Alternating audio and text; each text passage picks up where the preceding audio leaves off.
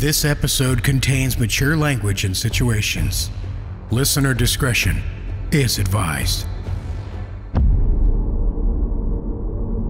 You wake, standing on the doorstep of a beautiful mansion. The front door stands open. You can hear voices, music, so many people. You step towards the door. You have to know what's inside. You're lost. You have no memory of how you got here. It doesn't matter. Because now, you belong to the Grey Rooms.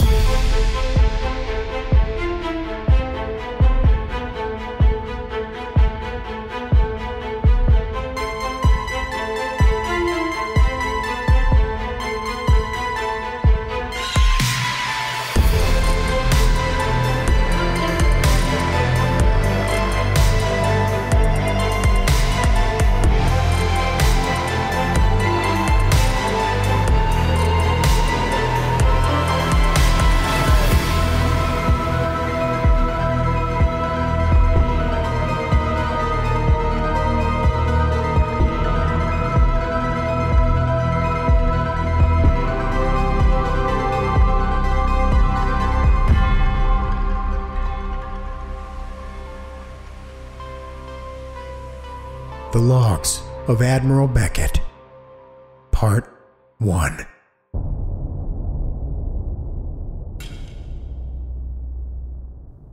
Chapter 1. Welcome to Ash Manor.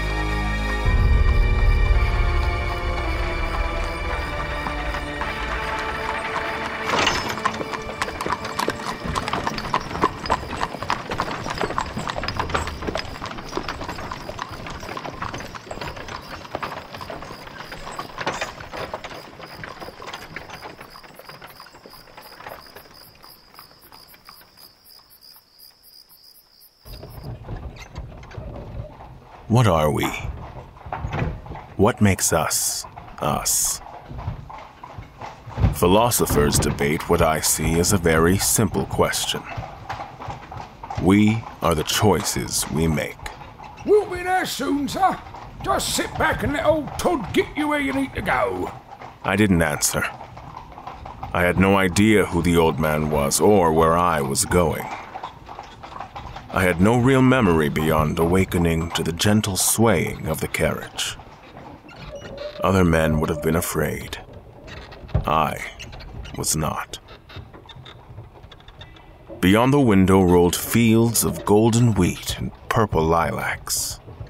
Their heady scent wafted through the fading sunlight and filled the cabin with countryside smells. I crossed my arms, the shoulders of my well-tailored uniform tightening comfortably around me. I was calm. I didn't know why I was there, but I knew what kind of man I was. I trusted my choices. I knew that. And my name. My name was Beckett.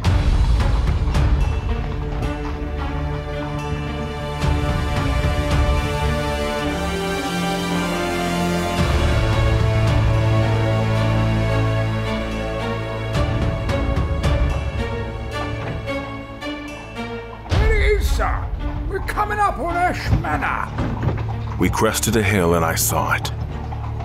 The cobbled pathway led right up to the manor's front entrance. It was a massive, sprawling thing. Everywhere your eyes cared to look, there were eaves and gables, great sweeping window panes that glowered down on expansive grounds. Gardens stretched off around the side of the house. I could see a wooded thicket, a graveyard, a pond. The estate just seemed to stretch on and on off to the horizon. We crossed the distance to the house, and the carriage slowed to a stop.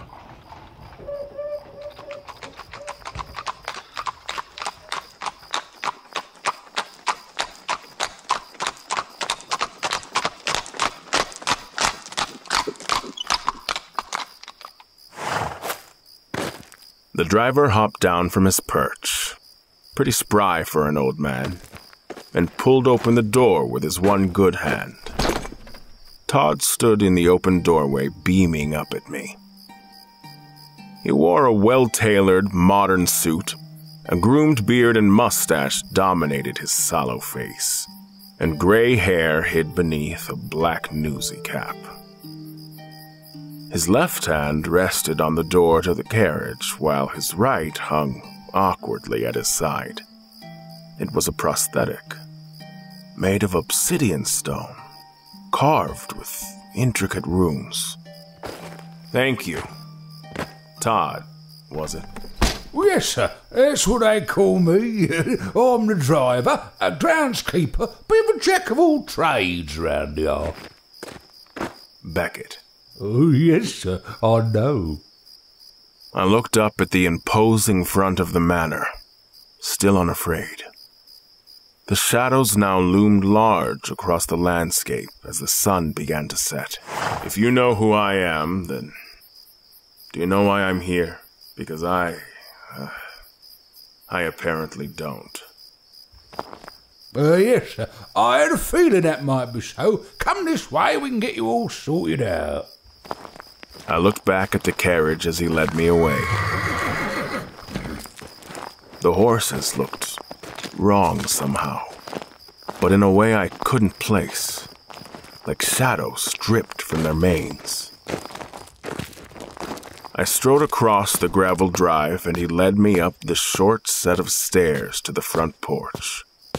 He raised his right hand, black stone, and rapped twice on the massive oak door.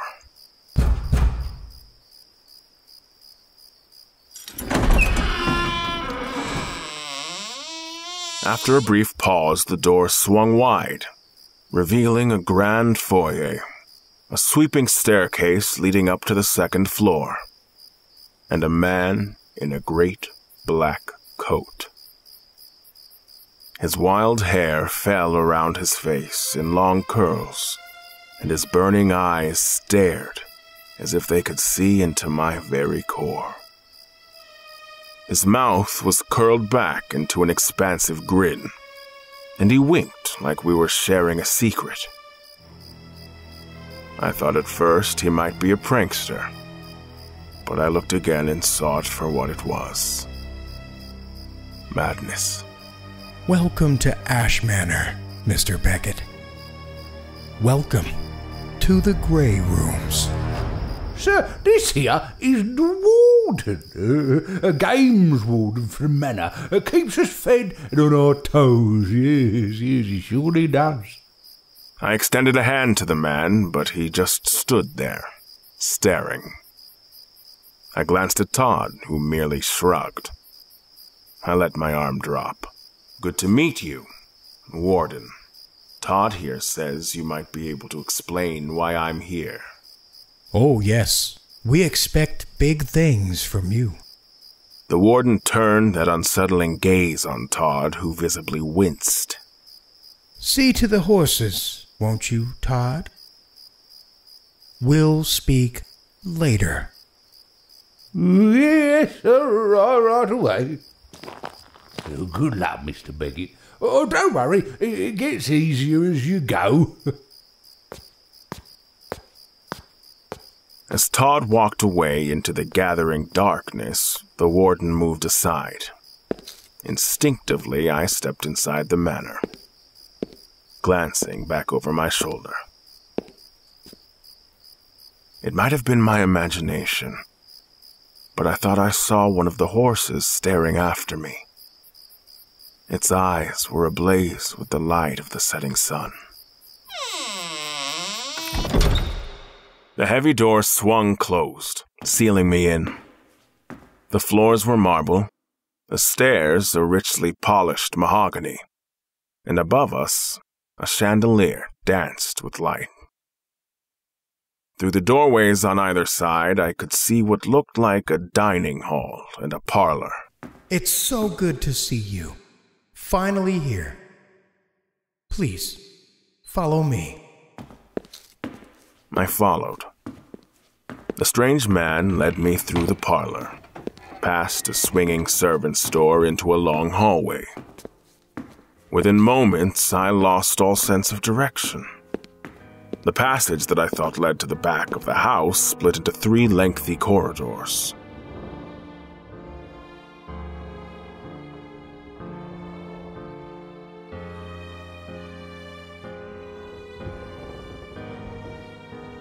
The turn we took there should have brought us right back to the front of the house where we started. Instead, we stepped onto a small balcony at the midpoint of a circular staircase. We ascended the steps into a tower that I hadn't seen from the manor's exterior. Other men would have been afraid. I was merely curious. Interesting place you have here, Warden. The manor helps us to do our work. Ever changing, ever watching. Always surprising. We stepped out into a hallway on the upper story and stopped. A banister ran the length of the hallway. The banister in turn separated the walkway from a large ballroom. The ceiling above the ballroom was made of glass panels, which let in the light of an impossible sky. Impressive, isn't it? Beyond the glass, great fluffy white clouds swirled against a backdrop of greenish gray. And out at the edge of my vision, I could see what looked like steel superstructures hanging in orbit. Below us, the lacquer flooring of the ballroom shone with polish as a few dozen people walked and danced and spoke amongst themselves. Candles flickered in holders as staff filled flutes with dark red wine. None of this should have been possible. None of it could have fit into the building I entered only moments ago. How is this possible? Management has created the Grey Rooms for a very special purpose, Mr. Beckett. You are central to this plan. Everything here is for you. You're special. So very, very special. Special? How? Why am I here? Instead of answering me, he turned out towards the crowd. Everyone, your attention, please. Hey! Listen up, or I'll gut you where you stand.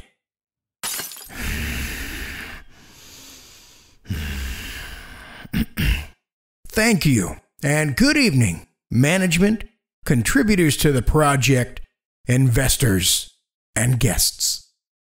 May I present Mr. Beckett. I looked down at the audience.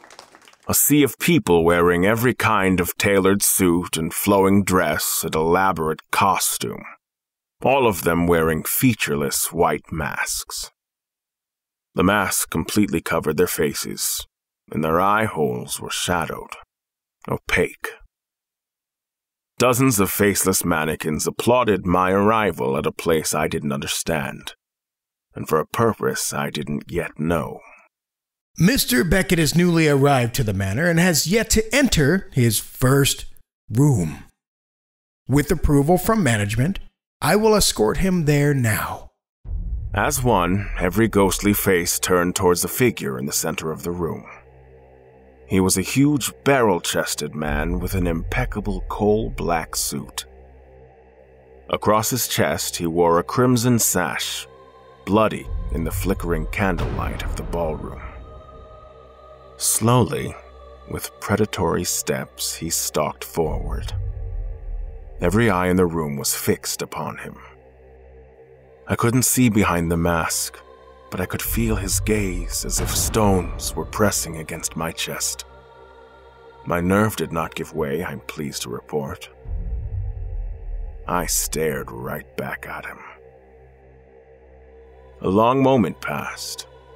A sort of potent tension hung in the air, as if the manor itself was awaiting his response. I felt the hairs on my arms stand up. I felt something I was sure I'd never felt before. But then, almost imperceptibly, he nodded. He turned on his heel and walked back towards the guest he'd left behind. Management is pleased. Wish Mr. Beckett luck, everyone. The guests seemed to have forgotten we were there, as no response came, nor did the warden await one. He turned and began to walk down the hallway, his hand trailing along the banister as he did. On our right, as he walked, were doors, row after row of doors. Every door we passed was strange somehow, out of place. One old and industrial, rusting, another like a farmhouse door. A boring gray apartment block door sat right behind a bright red emergency door, with huge claw marks carved into its surface. Near the end of the hall we stopped. The warden turned to look at me, those mad eyes staring deep into mine. I stared back, refusing to be intimidated. During your time here, you will be allowed the chance to relax, to enjoy what the manor has to offer. As you can see, it is a fine and beautiful place. He gestured out into the ballroom. But ultimately, the reason you're here, your purpose, you have to make a choice. We are the choices we make. Here, we have a door. It leads to a room. Every room tells a story, don't you think, Mr. Beckett? I nodded, confused. The door he was gesturing to looked like any ordinary gray door you might find in a single-family suburban home. This room's story is one of tragedy and loss. Of a woman marking the loss of her mother and seeking a better tomorrow. He gestured again to the door beside it. This door looked very out of place in the fine manor hallway. It was an airlock, like one you'd see fitted to the exterior of a space station. This room's tale is also one of sorrow. In the quest for knowledge, a group of explorers pushes the limits of the human experience, and the limits push back. At the back of my mind, I noted the archaic designs of the seal fitting marked it as circa 2300. A design from the long-abandoned Sol system. I shook my head, tried to focus. Choose. I'm sorry, what am I choosing? Choose a door and step through. Why? Because if you don't, I'll kill you. I knew he would do it. I could see it in his eyes. Other men would have been afraid. There's no need for violence, Warden. I'm simply asking why I've been brought here to do this. Why do I need to choose a door? It seems like a reasonable question. His eyes bulged from his head. I could see his hands clench, tense. Flecks of spittle appeared at the corner of his mouth. I still wasn't afraid, but I took a step back. I told myself it was to gain a tactical advantage if he were to attack me, but he didn't. The fugue passed, quickly as it had come. He shook his head. It is a reasonable question, but not one I should answer. There are other people that work here at the manor. If you choose a room and go inside, I'll send someone to talk to you. They can explain. How does that sound? I nodded. Thank you, Warden. I hope you appreciate the strange circumstances I find myself in. I caught the flicker of a smile, there and gone from his face like a passing shadow. I do appreciate it. Now, which will it be? I stepped closer, examining the doors.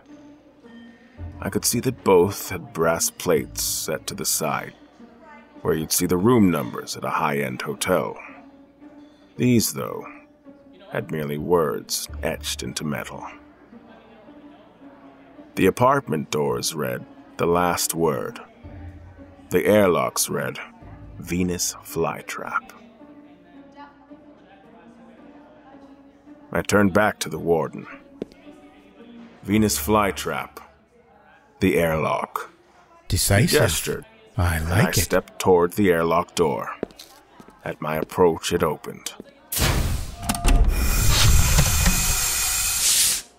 I almost smiled at the antique sound of an old-style airlock cycling. Within, I could see a cruise lounge like you'd see on one of those older model stations. White carbon filter walls, gray furniture with everything bolted to the deck plates. There was another airlock door on the far wall.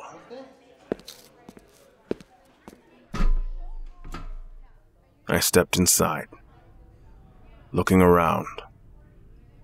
There was no one else there. I turned back towards my host, who stood on the far side of the doorway. Should I just wait, then, or... Yes, Mr. Beckett. Now that you've made your choice, just wait. I'll see you again very soon.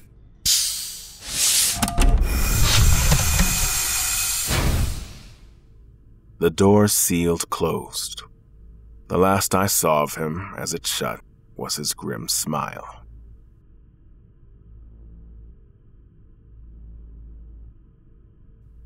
For a long moment, I just stood there. Other than being a bit dusty, the air a bit dry, the room seemed unremarkable.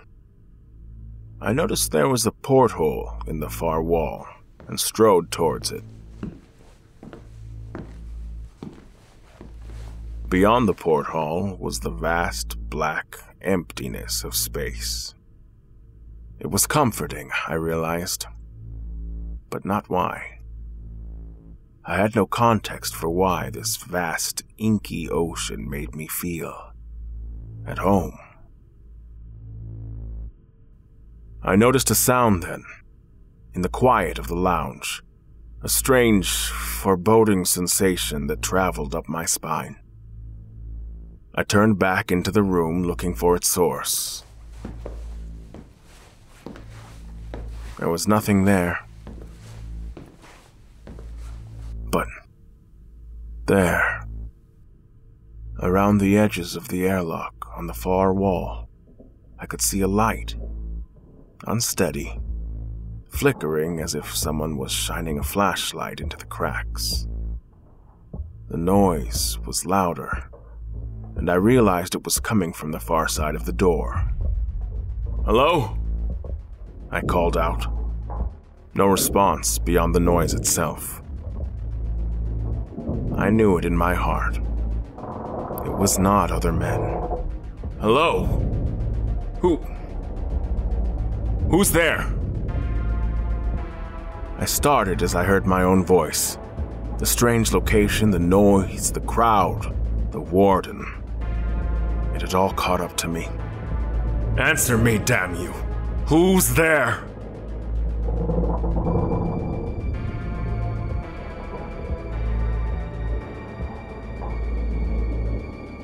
I was not like other men. I would not give in to fear. The door opened.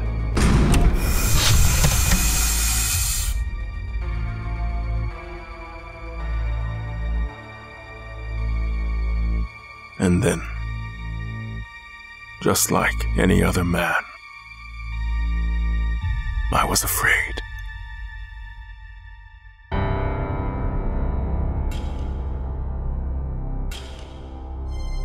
Chapter 2. The New Attendant.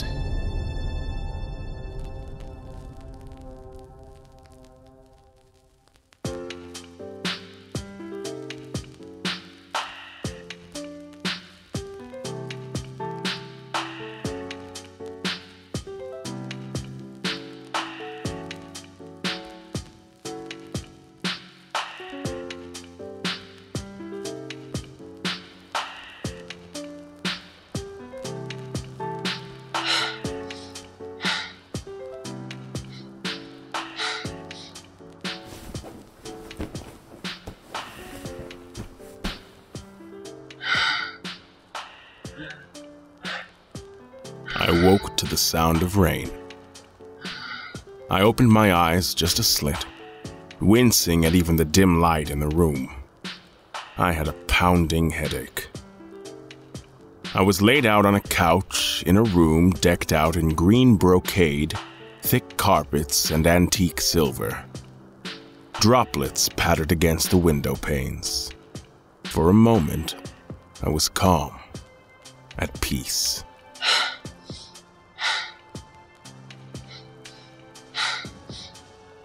Then I remembered. My eyes snapped open in horror. The rotten egg smell. Blood in my mouth. The cat. I leapt off the couch, staggering about the room. I grasped for a side table to steady myself. Another gap in my memory. I couldn't remember how I'd gotten here. I had been in the room after the warden had closed the outer door. The inner door had opened, and then I told myself I was not like other men, that I was not afraid. But I stood in that dark room struggling to breathe. I died. I remembered it. My face was not my own. I had lived another life. It wasn't me. I was that man, John. It was all I could do to put one foot in front of the other. It was all I could do to draw breath. My eyes darted from shadow to shadow, thinking I'd see those eyes again. Those cat eyes, glowing in the darkness. I couldn't stop myself. I opened my mouth to scream. Ah, there you are. Good afternoon. The sudden burst of light startled me, and I blinked furiously, swallowing my fear. I looked towards the door, squinting. A tall, thin woman stood in the now open doorway. Her hair was hickory-colored, pulled tight into a bun atop her head. Her skin was the color of autumn leaves, and two bright eyes peered at me from behind round, rimless spectacles. She wore a dark suit, antiquarian, and my first thought was that she would have looked at home in the smoking room of a Victorian billiards club. The chain of a pocket watch was clipped to a button on her vest, trailing down to disappear beneath her coat. I'm sorry to have startled you. Are you all right?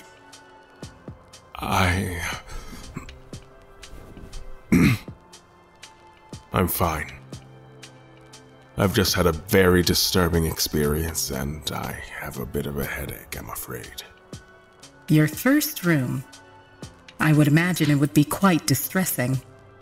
She crossed the room with precise strides to stand before me. She extended a hand, and I took it. My name is Alma, Mr. Beckett. I'm an attendant here at Ash Manor. It's a pleasure to meet you in person. Her skin was warm, her handshake firm. Despite the pain, I found myself instantly liking her. She reminded me of someone, though I couldn't think who. I had to stop myself from smiling as my hand fell away. Yes, ma'am. The pleasure is all mine. Alma. Don't call me ma'am, and I won't call you sir. Yes, ma'am. Alma. I'm sure you have a number of questions, Mr. Beckett. While I can't answer all of them, I can hopefully make you a bit more comfortable with the trials before you. And I can serve you tea. I blinked. Tea? I have a lovely blend of lavender and peppermint that should help. Or Earl Grey if you'd prefer some caffeine. Tea. Tea would be nice. Thank you. Lead the way.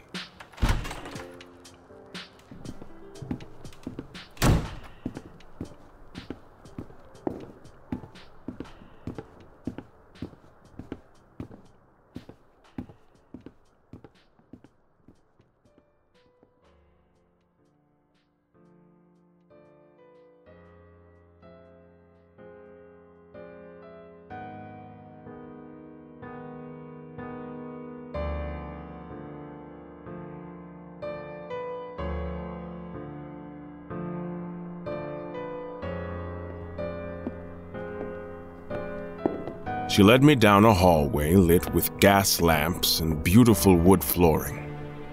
I glanced out the window to orient myself and caught a glimpse of the woods in a sudden flash of lightning.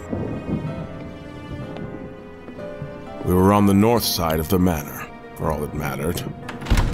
We stepped through the door at the end of the hall, and I found myself walking through a large glass-walled conservatory. As rain pelted down outside, little songbirds flitted through the trees overhead. Torches marked the edges of a gravel path that wound its way into the darkness. Alma led the way through the grove. I could smell orange blossoms and passion flowers, vine stalkers and orchid flutes, and a dozen other plants I couldn't identify. Alma, are you a part of... I think the warden called them management? Oh my, no. I'm just on staff here. I'm new, but finding my way. As I said, my title is attendant. I'm here to help you acclimate. She looked over her shoulder at me, trying to give me a reassuring smile. We want you to be comfortable when you're in the manor, after all. Ah. Good. Yes. The warden wouldn't tell me why I'm here.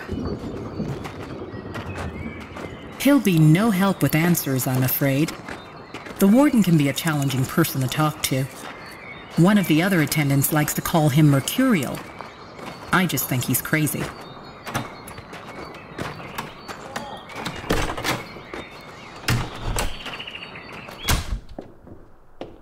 We left the birds and the trees behind yet another door, and the shadows of a lengthy corridor surrounded us.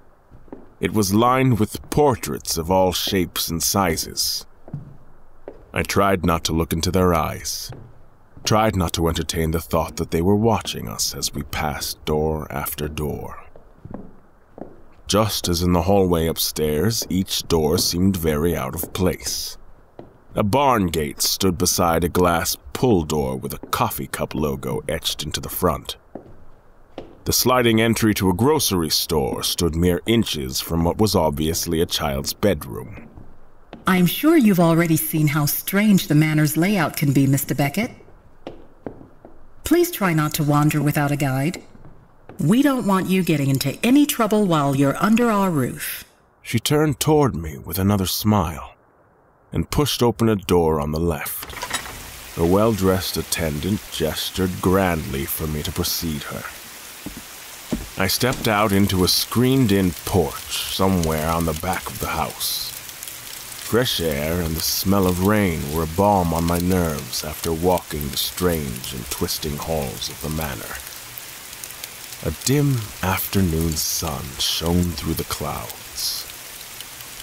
Part of our view was obscured by what looked like a hedge maze, one I'm quite sure I hadn't seen on my way in with Todd. A fire crackled and the stone hearth set into the porch's wall, driving away any chill. A kettle whistled merrily from a hook over the blaze. Take a seat just there, Mr. Beckett. I'll get our tea ready. She pointed to a pair of wicker chairs facing each other over a glass-topped table. Both were positioned such that we could look out onto the grounds. I settled into the one with an overstuffed blue pillow, grateful for a moment to relax. Sitting here, smelling the rain and awaiting my tea, the death and terror of that space station seemed very far away. Go on then, ask your questions. We're never going to have as much time as we'd like to chat, but I'll tell you what I can. I raised an eyebrow. You people certainly do like your cryptic statements. All I'm looking for is some clarity. I promise you, Mr. Beckett, when I'm on duty, I'll do all that I can to make you comfortable. She came to the table carrying a tray loaded down with madeleines and finger sandwiches, small bowls filled with fruits and nuts. The center of the tray was dominated by the teapot, still piping hot from the hearth. Ceramic mugs sat next to a wooden box filled with tea bags. She dropped into the chair opposite and began the ritual of arranging the bowls and plates. She gestured to the box. Anything look good? That peppermint you offered. Please. She gave me a sympathetic look as she placed a bag into one of the cups. You're still in pain? Yes. If anything, it's worse. I'll be all right. She handed me the mug, and I rested it in my lap. It was comforting, smelling the wafting aroma of the peppermint and lavender, feeling the heat of the water through the ceramic. I gazed out onto the grounds, watching the rain fall.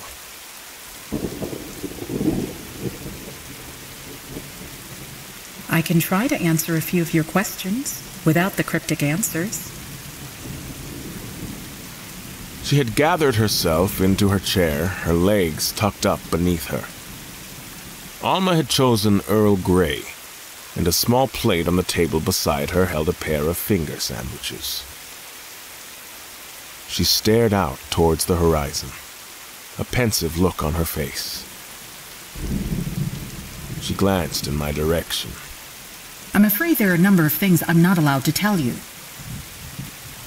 Out of respect, I'll simply tell you. No games, no obfuscation. She turned back towards the view, raising her cup to her lips. At the end of the day, you're here to make choices, Mr. Beckett. To enter the rooms, not to get answers. We'd see about that, I told myself. I took a sip of my own drink. The tea was excellent, and I could feel the peppermint oil going to work on my headache almost immediately. A stray thought told me that someone close to me, someone I cared about, used to give me peppermint tea when I had a headache. A long time ago. I grimaced, pushing it away. Not important. Not now. All right. You said I'm here to enter the rooms. Why? Management brought you here. You're to make a choice. Pick a room and enter it. I can't tell you anything more than that. All right. Where am I? Todd called it Ash Manor, but the warden used another name. The Grey Rooms. I gestured with my mug at the finery around us, reaching over to pluck some dried fruit from a bowl. Strange name.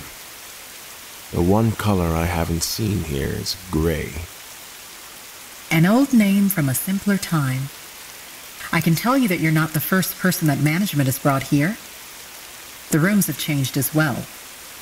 All right. Management brought me here.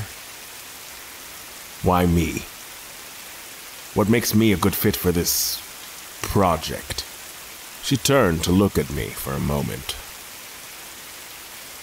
The warden, I believe, said that you're special. Who am I to argue with the warden? You're being cryptic again.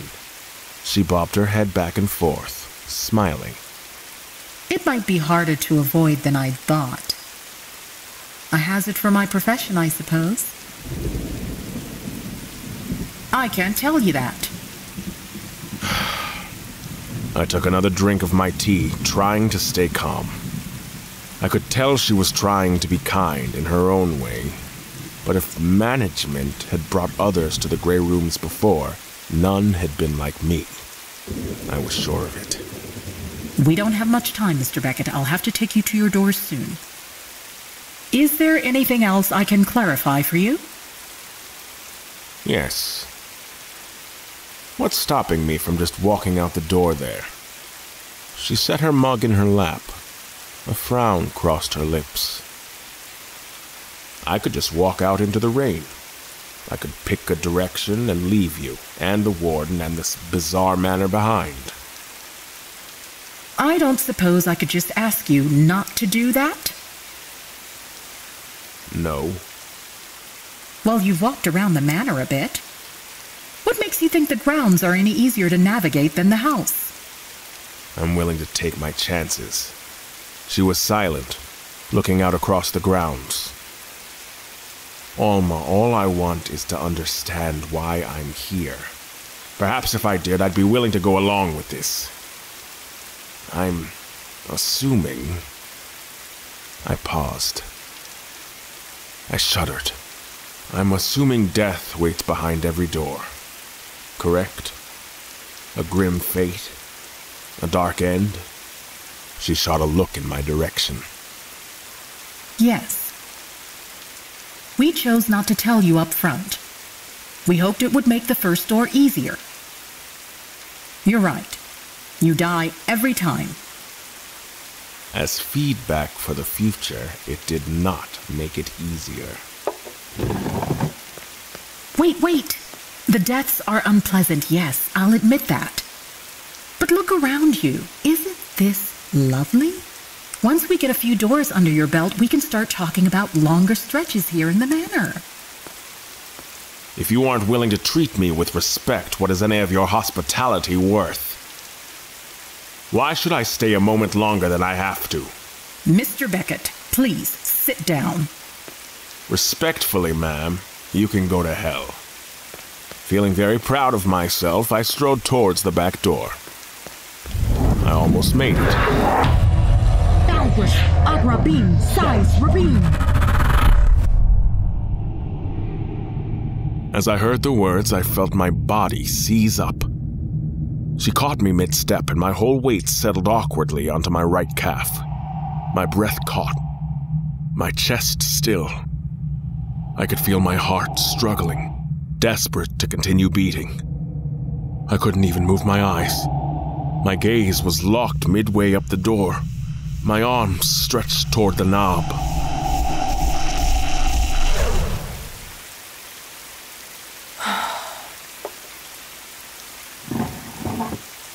Mr. Beckett, you forget yourself. She stepped into my line of sight, ducking her head so I could see her face. The trace of a smile played about her lips. There was something about her eyes, something dark and vibrant that I hadn't seen before. Something dangerous. You're a guest here, and I'm an attendant. That means I'm here to help you, but I need you to listen to me when I give you advice. As an example, you should trust me when I say there are people here at the manor that would be much more demonstrative in correcting your behavior. She leaned in close, and I felt her breath on my face. We're going to take a walk. I'm going to take you to your next choice of doors. When you return, for your own sake, please, don't try something like this again. She straightened up and made a quick gesture with her hand. Breath rushed back into my lungs as my chest began to move, but I still couldn't control my limbs. The pain in my legs was intense, and in my mind I screamed in agony. They began to move of their own accord. This way, Mr. Beckett. I tried to yell, to beg, but nothing came from my throat. She held the door open, and I stepped out into the rain.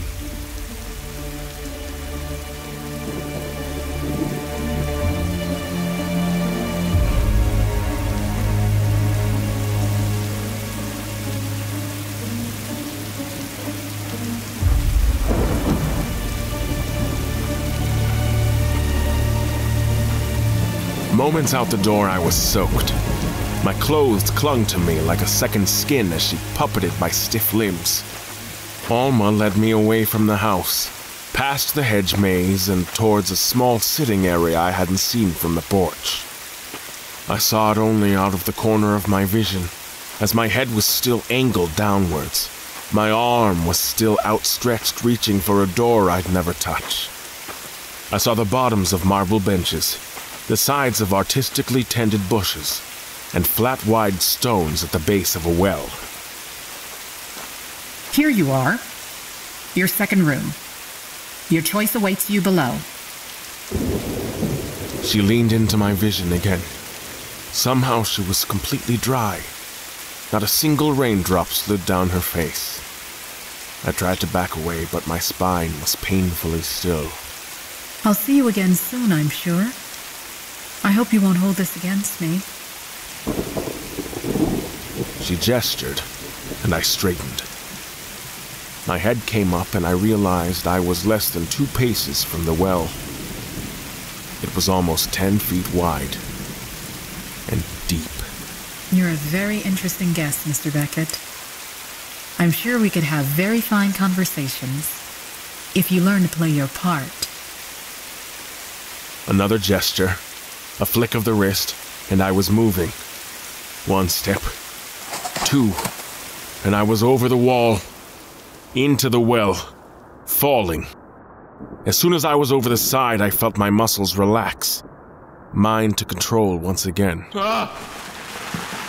I held out my arms, tried to twist my aching body, but I hit the ground, hard.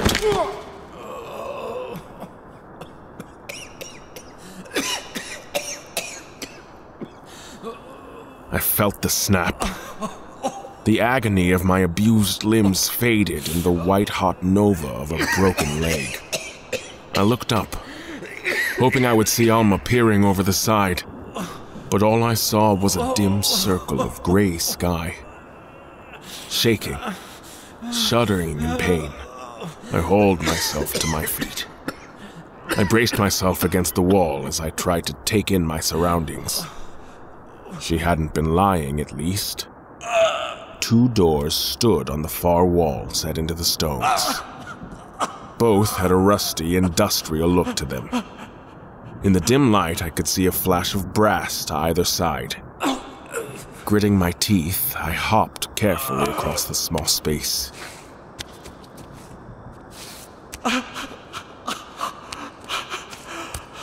I was in agony by the time I neared the door. 1 final bounding step, and I used the doorknob to steady myself. Its brass plaque read, "Last Bout." I tried to turn to see the label on the other door, and almost lost my balance. A wave of pain surged through me, and I gave in. I turned the doorknob. I allowed my pain and anger to claim me. Gravity did the rest. I fell forward into the darkness of the gray room. The door swung shut behind me.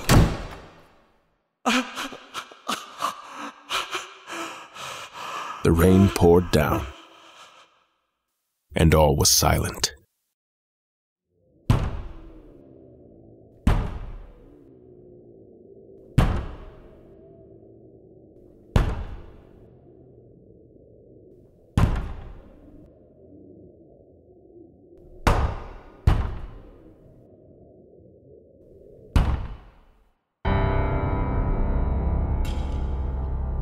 Chapter 3. The Old Attendant.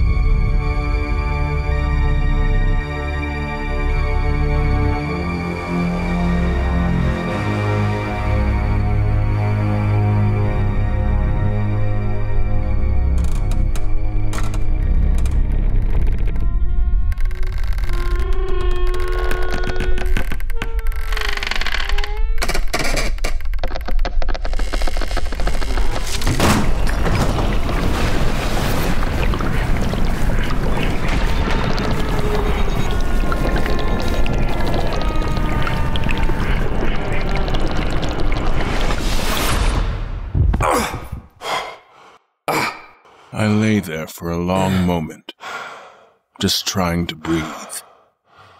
I was back inside the manor. Colorful painted tiles spilled down the hallway. It was lined with doors, of course. Carpets with complex woven patterns snaked their way down the center of the corridor.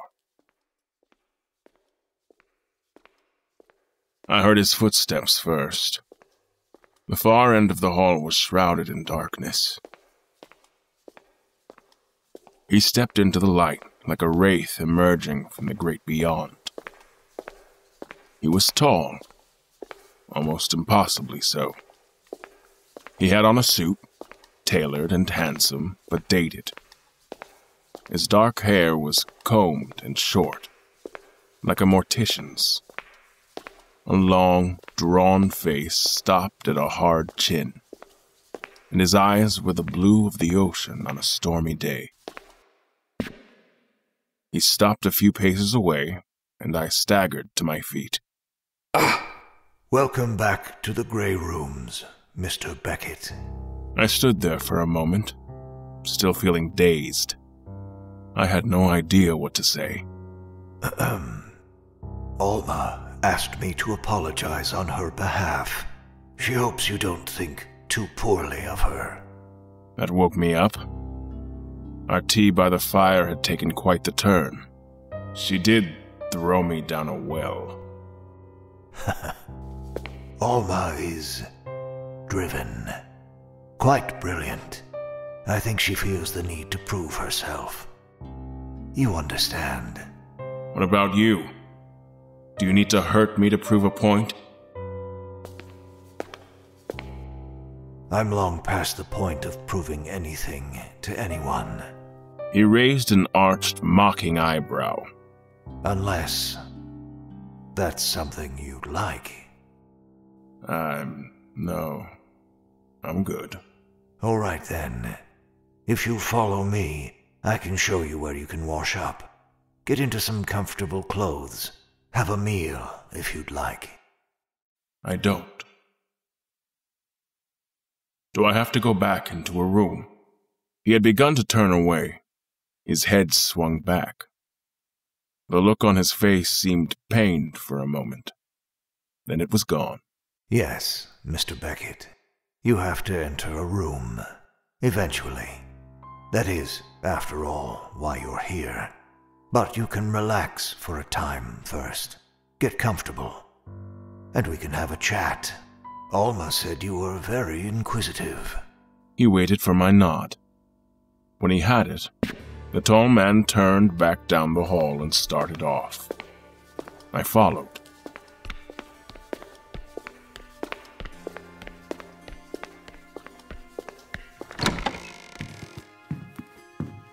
Oh, sir. What's your name? He did not slow his step. Glanced back over his shoulder as he spoke. You can call me Bob, Mr. Beckett. Everyone else does. Bob led me through a series of hallways and doors I'd never seen before. I had the strong sense we were in a part of the manor entirely new to me. I made use of a spa room with stark white tiles and black grout to wash myself. In another, a sitting room with rows of wardrobes, he allowed me to choose some fresh clothing. The uniform I'd arrived in stunk of sweat and blood and mildew, and I was glad to be rid of it. I chose for myself a crisp white shirt with buttons and simple black slacks. From another drawer, I pulled a navy blue sweater jacket to ward off the chill of the manor. And from a chest, I procured a worn but clean pair of workman's boots. The attendant asked if I wanted something to eat, but I waved him off. What I needed was a drink. He smiled and led me on without a word. Apparently, the Grey Rooms have a bar. Over a pair of swinging saloon doors, a small sign simply said, Stone's Tavern.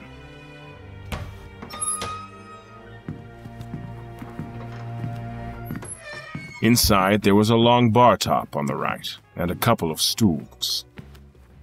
A trio of deep booths stood along the left wall, and a jukebox already playing was tucked away in the corner.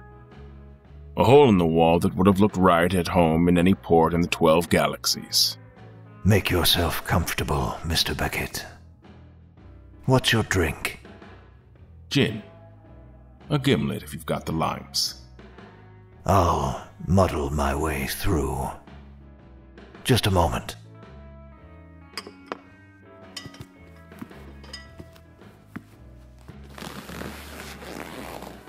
I took a seat in the middle booth. The padding wrapped most comfortably around me, and I settled my hands on the tabletop. I flexed my toes within my newly acquired boots. My eyes closed, and I allowed the music on the jukebox to calm my frayed nerves.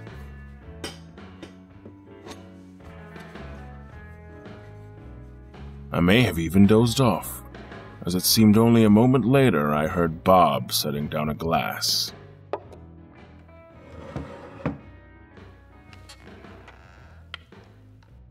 A gimlet, as requested. He'd poured one for himself as well. The citrus artfully placed on the lip of the fluted glassware. I blinked my eyes, trying to focus, and sat up in my seat. He raised his glass, and I did the same. My attendant made a face as he sipped at the concoction. "You're not a gin man." I've only consumed alcohol a handful of times. I'm still learning what is to my taste. You don't strike me as a man new to the world, Bob. I am not. But my experience with mortal indulgences has been spotty over the years. Implying you yourself are not mortal. Surely you've guessed as much by now. Alma walked you across the lawn like a dog on a leash to hear her tell it. An interesting trick. How did she do it? He sipped his drink again, more appreciative this time.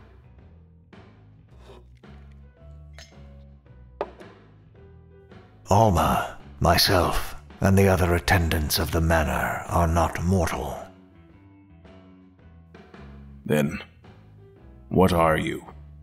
Different than yourself. And Todd, of course. Todd is like me. You are both mortal, though I wouldn't say you and Todd have much else in common. I took a deep pull of my cocktail. I could feel the alcohol going to work, and I relaxed back into the booth. Did Miss Alma tell you what prompted our walk? You tried the old I'll just go out the front door trick.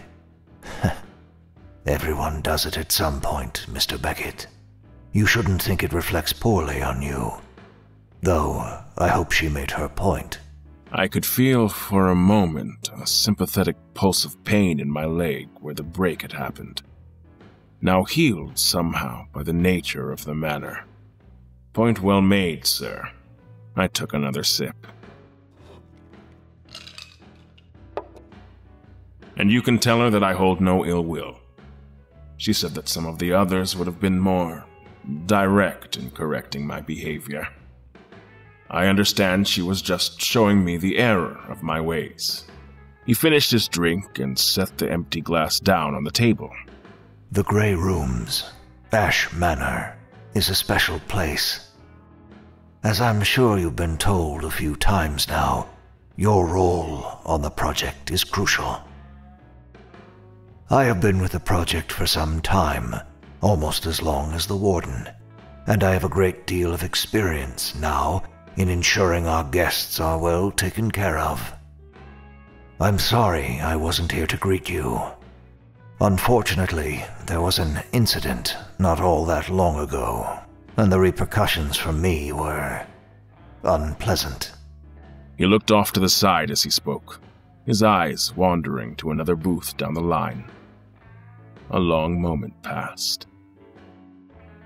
But I'm here now, and it is my fervent wish that you settle into a nice long stay with us. It's unpleasant to experience what the rooms hold, that's true, but you're very capable. He caught my eye directly. Not like other men, correct? I found myself at a loss for words, so I just nodded. He reached into his suit coat and pulled out a small notebook bound in leather. He flipped a few pages deep before using a silk ribbon as a bookmark. I have a few things to go over with you, and then you are free to ask whatever questions you'd like. Again, I nodded. Your attempt to take a walk. It's understandable. You're in an unfamiliar place. You're afraid. You want some measure of control.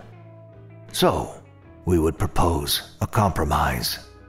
When you emerge from a door, we'd ask that you wait for one of us to come along.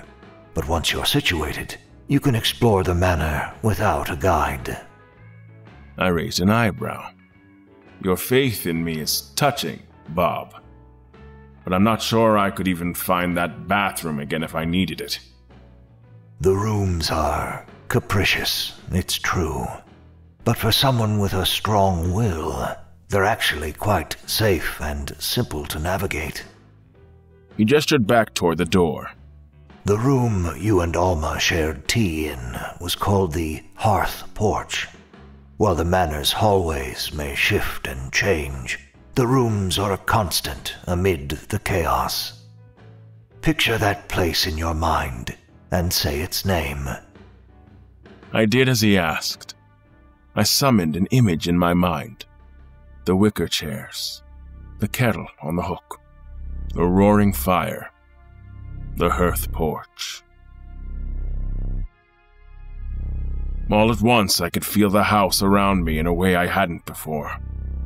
I could feel the creak of the bar's walls settling. I could hear the clack of the tiles in the corridor outside. I could smell the fire from the porch, and I knew. I somehow knew if I walked out that door, I'd be fine. I'd be able to find my way unerringly back to the cozy room where Alma had taken control of my body. Bob must have seen something pass over my face. I see it's working. It is. How is this possible? The rooms are a precious jewel, Mr. Beckett. A dear prize, which management has worked long and hard to maintain and refine and expand. This gift is just one facet of the jewel. For our purposes, in this conversation, this facet represents hope. Hope that we can trust you, that we can work together for some time. And, despite the strange nature of this work, that you come to trust us. I shook my head to clear it, and that sense of purpose, that clean line to the hearth porch, floated away. You brought me here against my will. The rooms are...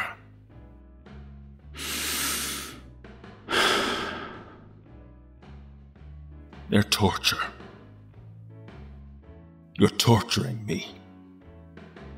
Yes, we are. A hostage is not the co-worker of his captors. We are not working together. That is how you see it today. There are many, many tomorrows ahead of us. I tipped back my drink, finishing it, and set the glass back down on the table, perhaps a touch too hard. I want to know why I'm here, Bob. I don't want to be your friend. You're frustrated. I understand. I don't. But let me see if I can try. I was brought to the manor against my will, and my memory was stripped clean. Correct. You won't tell me why I'm here, or why I'm supposed to enter the rooms. You won't tell me why the warden thinks I'm special. Indeed. Todd and I are the only mortals here. You'll let me wander the manor alone if I want, but you put some kind of magic in my head so I could do it. Excellent summation, Mr. Beckett. Well, hell, Bob. What can you tell me? He looked at me for a long, long moment, those cool blue eyes just staring back at me. It was in the little moments like this that I could tell he wasn't human, that he wasn't a person, just a thing pretending. I can tell you that your choices matter, that your mortality is a gift, not a weakness. He glanced down at his hands on the table and sighed before looking back up at me. And I can tell you what your choice of rooms are. You should be able to find your way without assistance this time. I knew then that I was never going to get answers from these monsters. But his words were so interesting. My choices matter. My mortality is a gift. There was something important there. I could sense it. Any other questions? Plenty. But it seems I'll have to find my own answers. You can try, I suppose, for all the good it will do you. He opened that book again, flipping through a few pages. What are my choices? We have a room upon the water, a woman on a sailing ship, or a man on a farm, adrift in a sea of wheat. Interesting imagery. The farm. The man on the sea of wheat. Very well. Your room is a bad harvest. The door is a tall metal thing in an arch, very recognizable. Picture it, and say the name in your mind. The manor will show you the way. Would you like another drink? No. I think I'll just sit here for a bit and then I'll go face my death. Again. As you wish, Mr. Beckett. Bob? Yes. Are you happy? Somewhere deep in the clouds of scattered thoughts and motes of light that was my memory, something had come into focus. If the enemy refuses to give up hard intelligence, there are other types of information. Emotional reactions, for example, can tell you a lot about a person's state of mind, about their fears, their worries, their hopes and dreams. Bob's reaction to my question was pronounced. His face became like a statue's, unmoving, chiseled in stone. But the expression around the mouth, the tightening around the eyes. Yes, Mr. Beckett. I've been with the project for many, many years, and I'm perfectly happy with the position I have. I sat back in my seat. I nodded. Well then, I'll try. If you think the project is worth it, I'll try to give it some time. Get to know you and Miss Alma.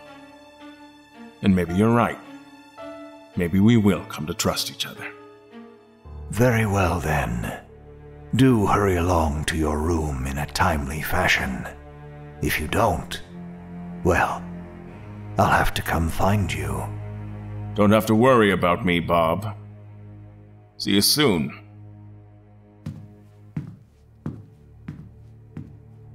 The man they called Bob walked from the room, and the darkness beyond the barred doors swallowed him up. I sat there for a long, long while, playing with the base of my glass, twisting it this way and that. Bob had lied to me. He'd looked me right in the eye and lied, and he was bad at it.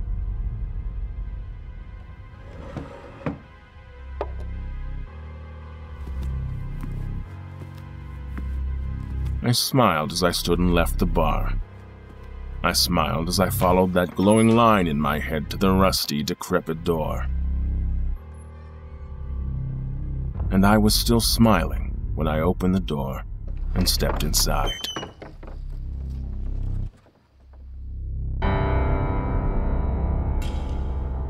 Chapter 4. Calling Admiral Beckett.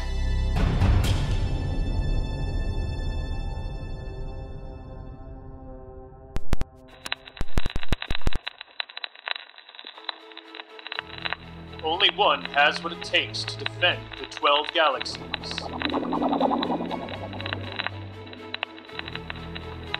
Where other men would be afraid, he rises to the challenge.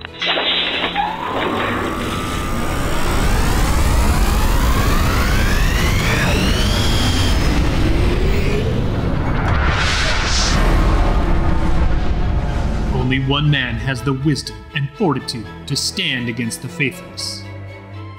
Those who would cast a shadow on the searing light of humanity. That man is Admiral Beckett!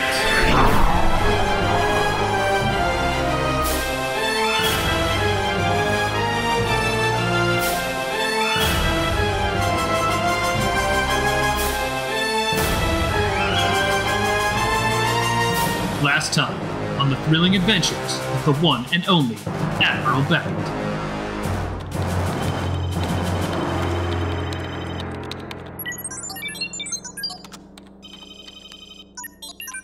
Admiral!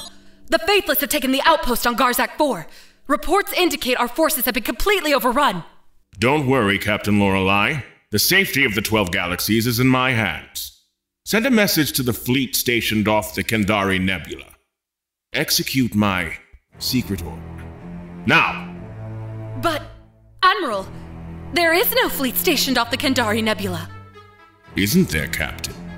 Isn't there? Now sit back and tune in as we find Beckett contemplating the vastness of space from his Admiral's suite, a brandy in his hand and a cigar on his lips.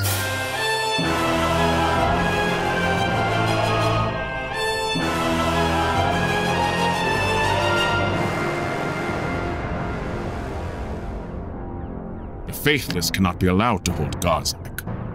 I hope the Kendari fleet follows through. Or Captain Ramos is going to owe me a drink at the Officers' Club. Come!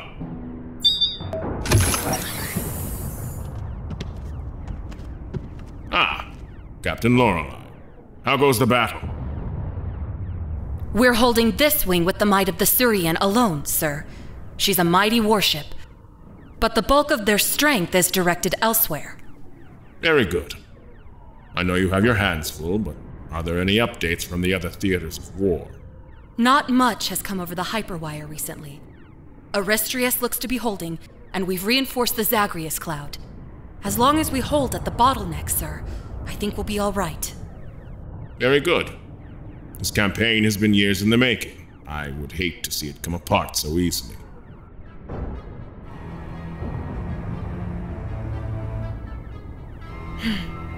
It seems the battle progresses. We won't let you down, Admiral. May I return to my post? Of course. Dismissed. Oh, one more thing, sir. I think your son would like to speak with you. I saw him on my way in. Samuel, I assume. Loitering in the hall again? Yes, sir. Please send him in. Thank you, Captain. Sir.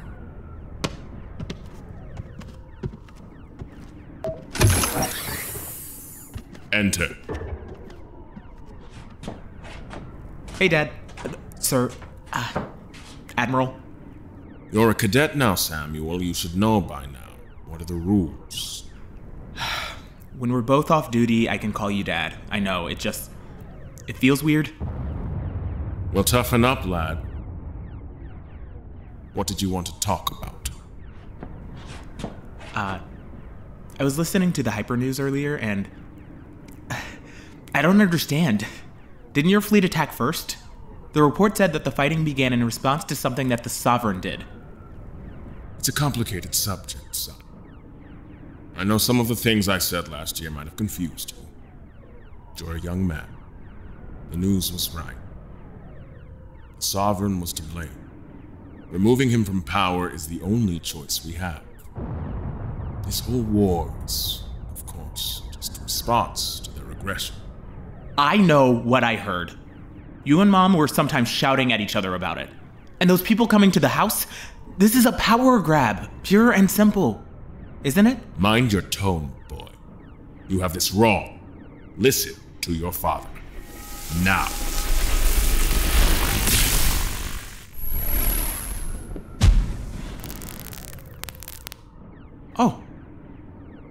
Oh, I understand. I must have been wrong. You're so wise. I'm so glad we have you to look after us. Well, thank you, son. That's kind of you to say. I'm so glad I'm here with you on your flagship. It's such an honor to serve under you. It still makes me so proud seeing you in that uniform. One day soon you'll be running your own ship, commanding your own crew. I can picture it so clearly. I know. Me too, Dad. Thank you for giving me this opportunity. Thank you for giving me this opportunity. What? What's going on? Nothing, Dad. I'm just so happy to be here with you today on this battlefield of triumph. Ish. No, we fought. You were furious with me. I hit you. This isn't how it went at all. I know, Dad. Isn't it so much better than real life? What are you? And so that's where we'll leave it, folks. Wait, what? What's going on? Tune in again next time for the thrilling adventures of the one, the only, Admiral Beckett!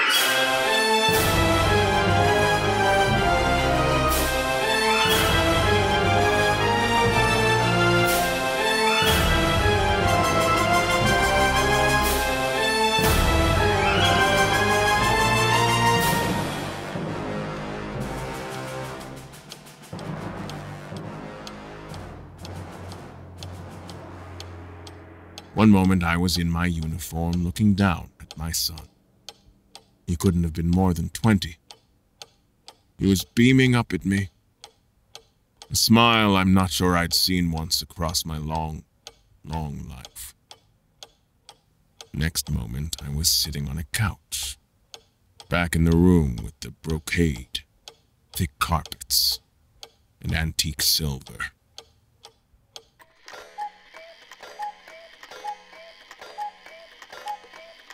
I'd learned from Alma that this place was called the Green Lounge. Another place I could return to with the help from the tether to the manor Bob had left in my head.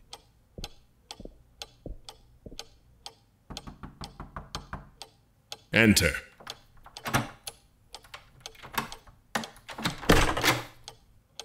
Here he is, Mum. Just like I said he'd be. Well done, Todd. They stood in the doorway peering in, Todd grinning like a loon. Alma had a pensive expression on her face. Everything all right, Mr. Beckett? You've been in here for some time. I couldn't imagine what she wanted me to say, so I just opted for the truth. Yes, I'm fine. I just got caught up in a memory, it seems. Sorry again about that, sir. I don't know how your room's got away from me. Miss Alma has the names and such, though. The manor's particularly troublesome today. No one's fault. Are you ready to make your choice? Yes, I am. It's good to see we're making inroads. Is that trust I hear in your voice? I don't know about that. But between you and Bob, let's just say I understand my current situation more clearly. Good enough. She was clutching a sheaf of parchment held together with a thick portfolio. She flipped back and forth between a few pages before finding what she was looking for.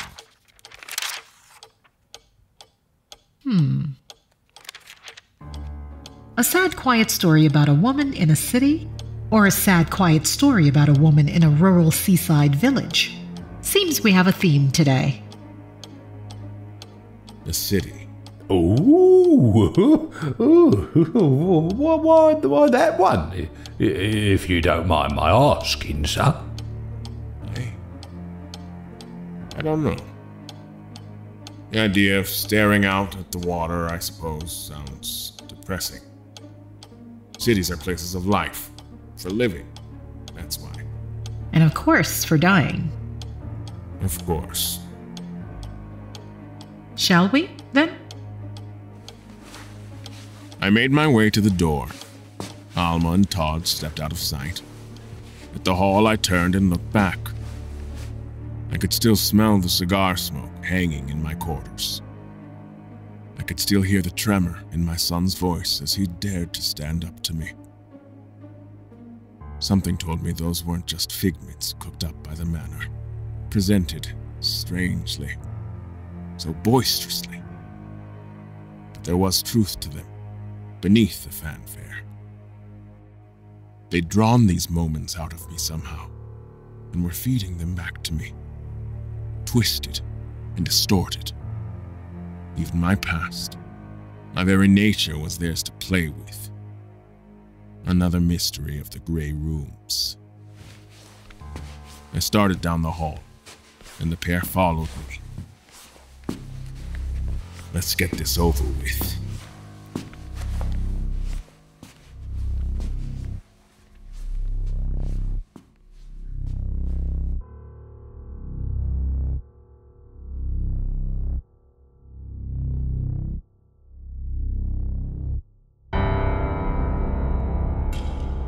Chapter 5.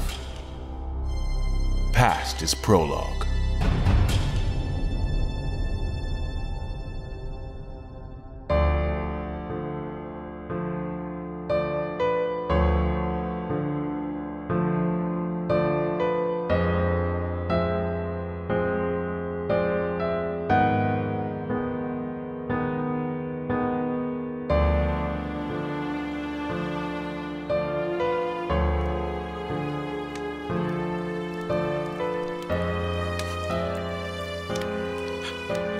In spite of the warmth from the fire and the daylight streaming through the hearth porch window, I felt chilled to the bone. My hand shook, and my teacup clattered against its saucer. I quickly set it down, hoping they hadn't noticed. They had, of course. Alma and Bob sat on either side of me, teacups in hand, both calm, both poised. I was still shaking, still recovering from my time in that city by the water, still blinking the rising sun from my weary eyes. What's the dog's name? His name is Oz. A curious affectation. I don't know what he's talking about. You're adorable.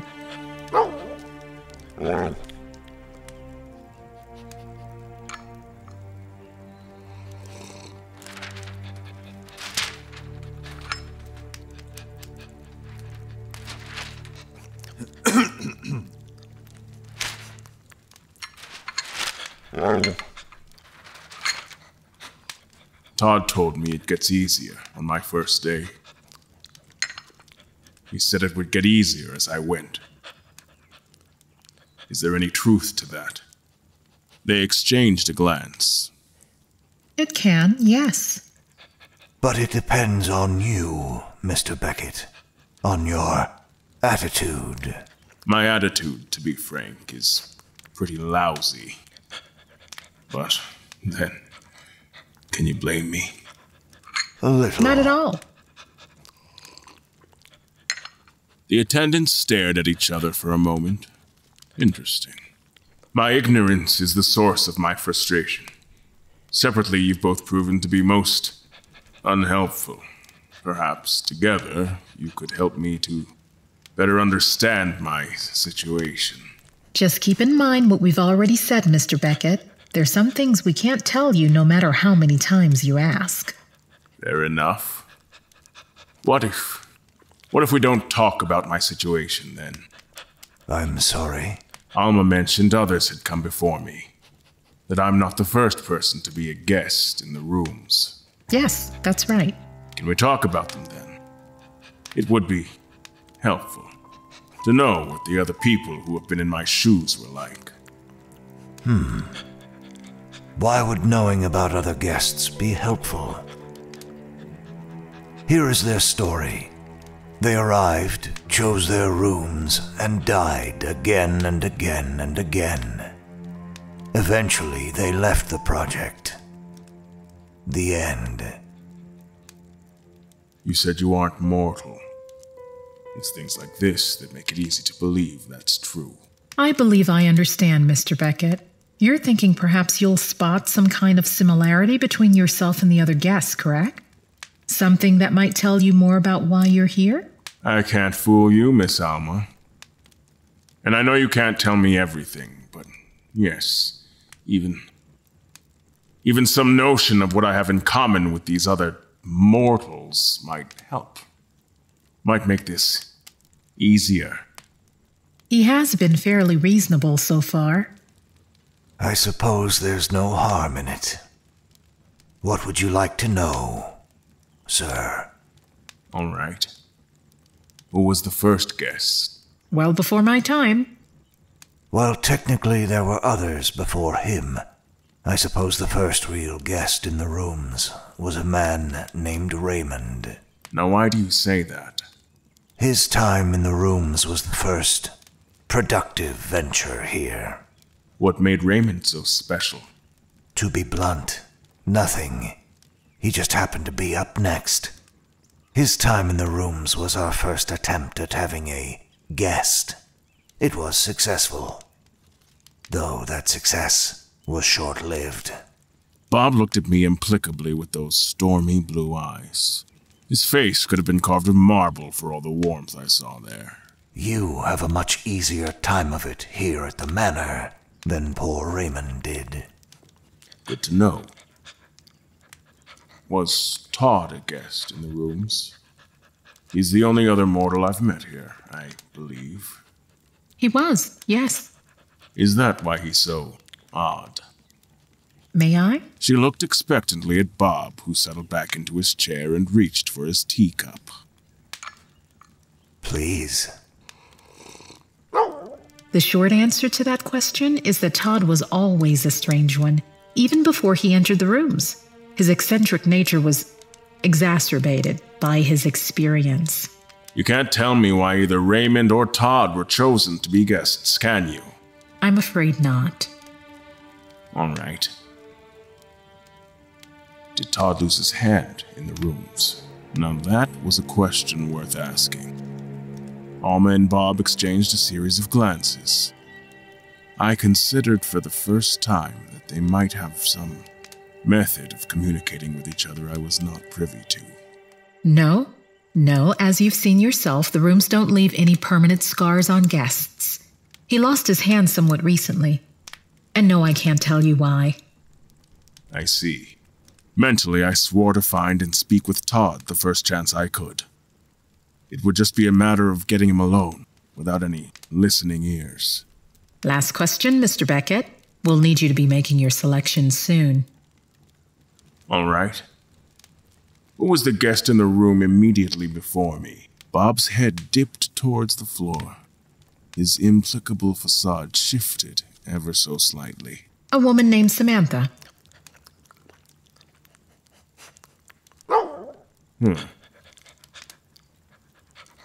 Alma, you're new to the project, right? Yes, I told you as much. So, Bob here would have been Samantha's attendant. Is that right, Bob? Yes. Why did Samantha leave the project? This isn't something we can discuss with you, Mr. Beckett.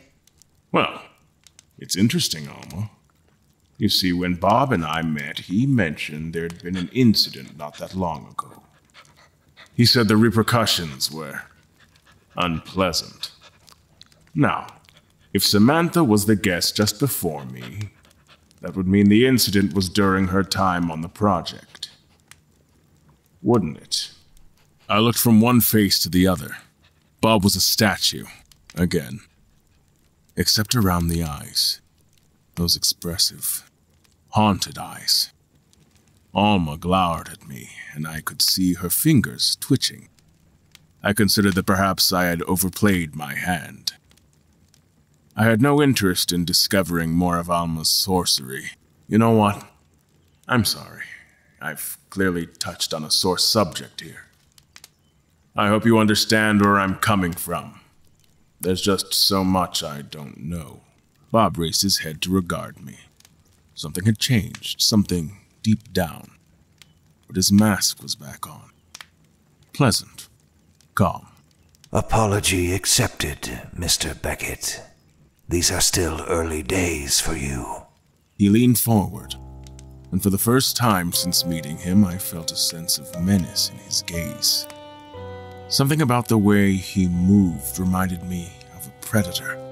And we have many, many tomorrows ahead of us.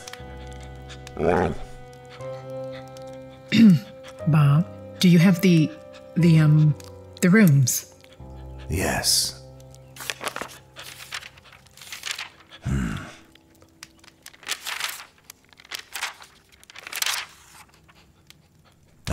Here we go. Here are your choices for this particular outing into Ash Manor.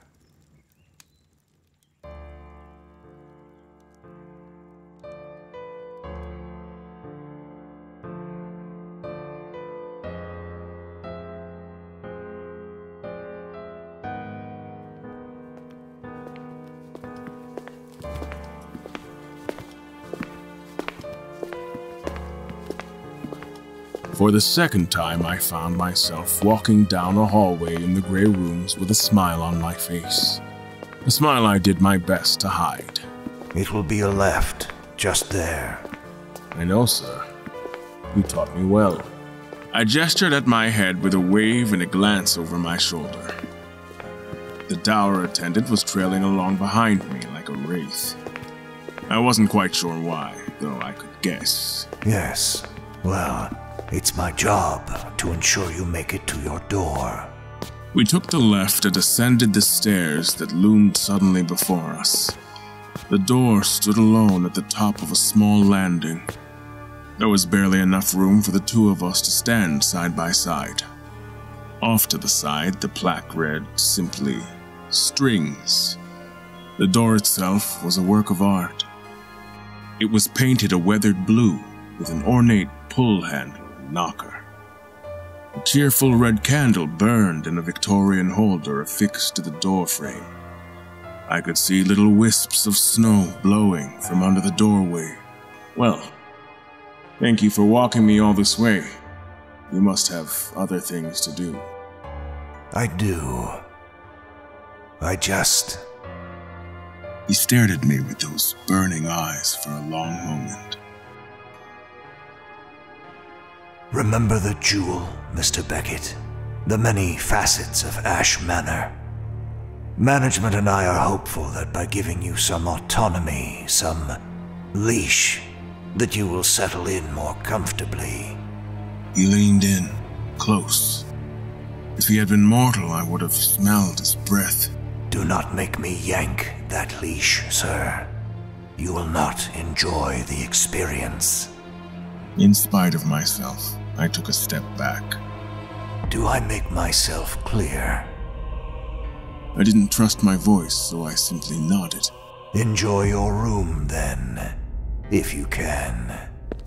He began to descend the stairs, shadows rising at the bottom to envelop him. We should talk more when you get back. I watched him until he was gone, out of sight. Gave it a 10 count beyond that, and another 10 count beyond that. I could remember now that in my younger days I'd had a problem with impatience.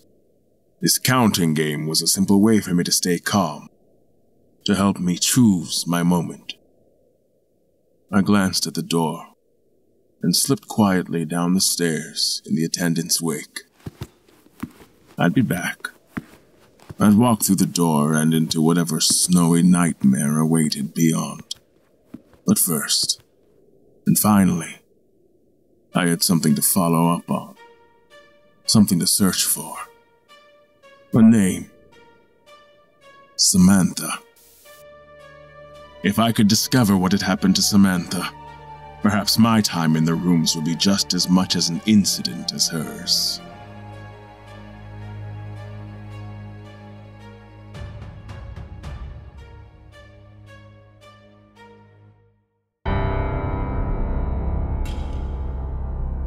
Chapter 6.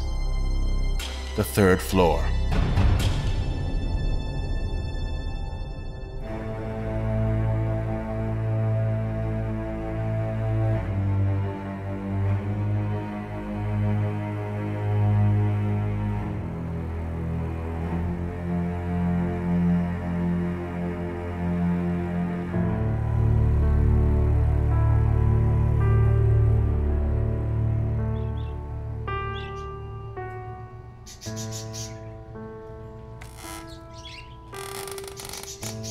I watched as the snake entered the grey rooms. I hadn't been with the project the first time this had happened, of course. But I'd read the reports, heard the transcript from Raymond's interview afterwards. It was all so very strange.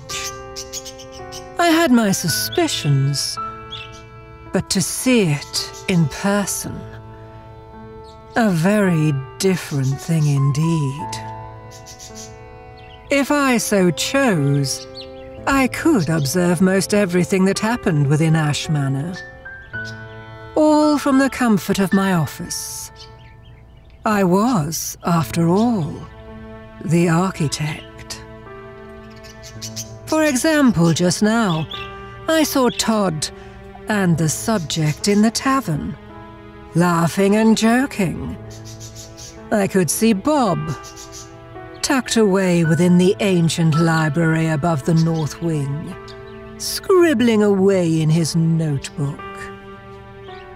And Alma, dear Alma, practiced diligently to perfect a ritual in the center of the hedge maze. I leaned forward at my desk, transfixed by the arrival of this interloper. It was quite the sight to see. The snake was massive, twice the size of a mortal when reared to its full height. It had 3 slitted eyes on either side of its head, and a great, scaly hood flared out behind. A thick black tongue flickered from between its jaws as it slithered from the depths of the forest on the west side of the manor grounds. It wound its way around a drain pipe on the manor's exterior wall, its full length exposed. I could see what looked like tentacles writhing along its length, helping it to move all the quicker. And then, with a rasp and a flick of its tail, somehow it was gone. I shuddered, and I reached for the phone.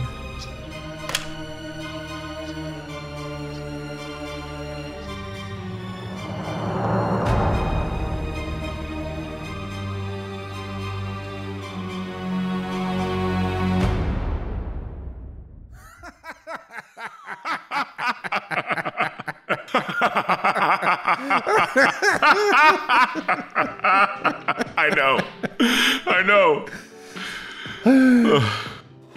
A postscript to that story. They never let us back in the bar again. But, and this is true, the captain of my flagship and that android ended up getting married. No, not the lad with the shot glasses. They were non-binary, Todd, but yes. The two of them had a long and happy relationship. Until... Can't remember, Ace. No, I cannot. It's frustrating how it comes and goes. I feel for you, sir. I do. But, hey, thanks for inviting me along to the tavern. I never really got the chance to get a drink in here last time around. Cheers. Cheers. And thank you for coming to retrieve me. Neither of the attendants were available today? They have business to get to. You know how it is. They're important to the project. Not like old Todd. I keep the horses tended to best I can. Spooky things. Otherwise, I'll just do a bit of maintenance, you know, keeping the place up.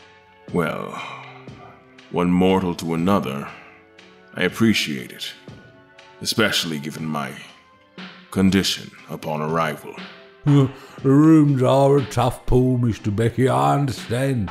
That last one was rough, eh? With a needle and a thread. How did you know? Do you all watch me while I'm inside? No. Sometimes the attendants talk over the rooms beforehand, that's all. I try not to think too much about what goes on beyond the doors. I expect they've told you I used to be a guest back in my day. They did. Right. So I know, deep down, how bad it can get. Ooh. Oh, I feel for you, sir. I really do. But hey, you seem to be handling a lot better than other folk have. Better than me, even. Knock on wood, you know. Well, that's kind of you to say. I'm doing the best I can. Todd. Yes, sir. I don't want to offend you. I can't help but admire that handsome stone fist you have there. Was that a souvenir of your time in the rooms? Oh, no, sir. Pay it no mind. I did something I wasn't supposed to. Now I've got this as a bit of a reminder. Huh. That wouldn't have anything to do with Samantha, would it? No, sir. Not Mrs. Winters, no. Nothing to do with her. No, not at all. Todd, I do believe you're a terrible liar. Well, please, sir, I can't. If I talk about it, they'll know. And I'll have an even rougher time of it than the last one. You've been in the rooms, Todd. You know how bad it is. You know how badly I want to understand why I'm here. You know how badly I want to escape. I do, sir. I really do. I'm sorry. Tell me something, man. Anything. I can't, sir. I really can't. She'll hurt me again. Who? Alma? No, sir. The architect. The architect? She's part of management, sir. Terribly powerful and very unforgiving. High standards, you know. She was the one what did this to me, for the things I can't talk about. No, I understand. It must have been a terrible ordeal. It was, sir. Please don't ask me again. I won't.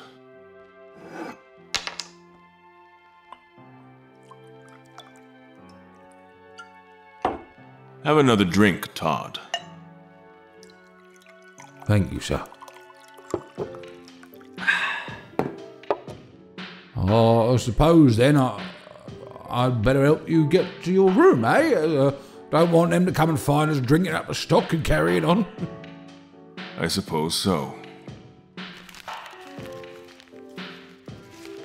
I'll bob right down from here. Let's see. We've got a quiet night at a museum is interrupted by an ancient curse. Ooh, that sounds nice. Or the circus has come to town and a sad clown. You know what? I'll say go with the museum. I've seen what some of these clown rooms are like, and they're just the worst. I think I choose the third door. The third door, sir?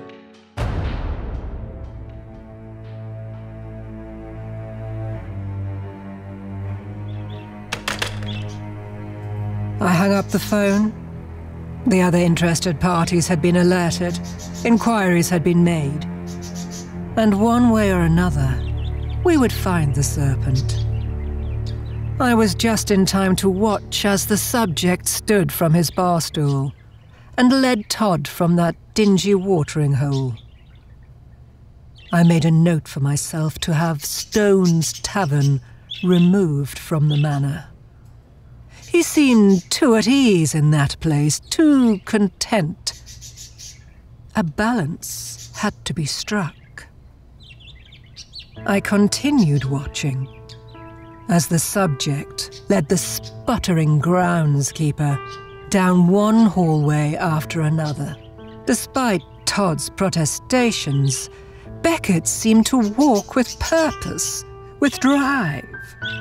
My bemusement turned to something else. I realized I could see the snake again. It was in a crawl space above the southwestern gallery, keeping pace with the two of them. It moved slowly, unhurriedly. That was the moment when the subject turned the corner on a hallway that had not been there just a moment before. My mouth opened wide in surprise.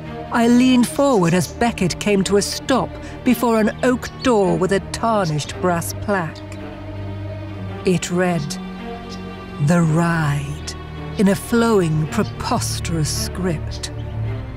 Every door in the grey rooms bears a name, and I am the one that writes the name on every single door. Except this one. This was not my door, and it was, of course, the one he pulled open.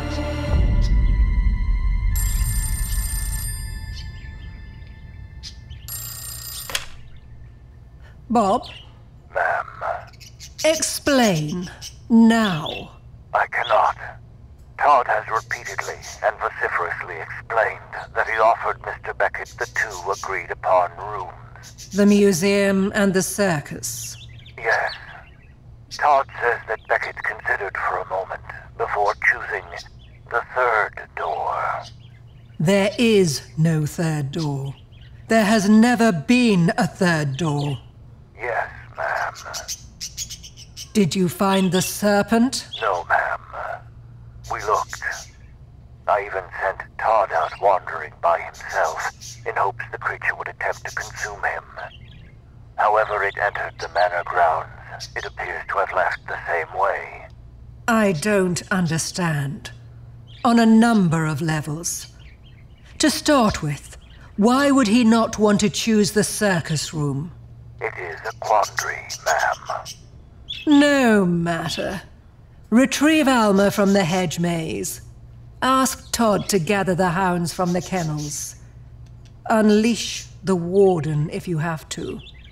But continue the search. Yes, ma'am. I must report this to the others. This could represent a substantial change in the project's stability. None of the loci were calculated to support intrusion from elsewhere. And Beckett?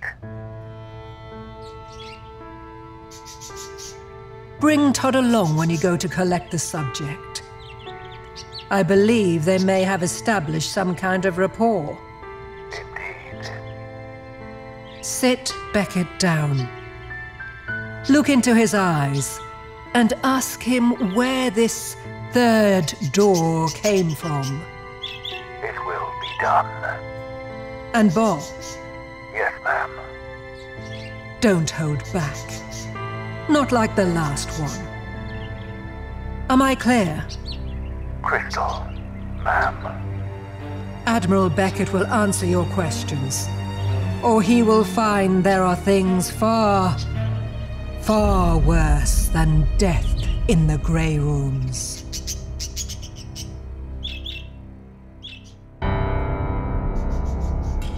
Chapter 7. Worse than death.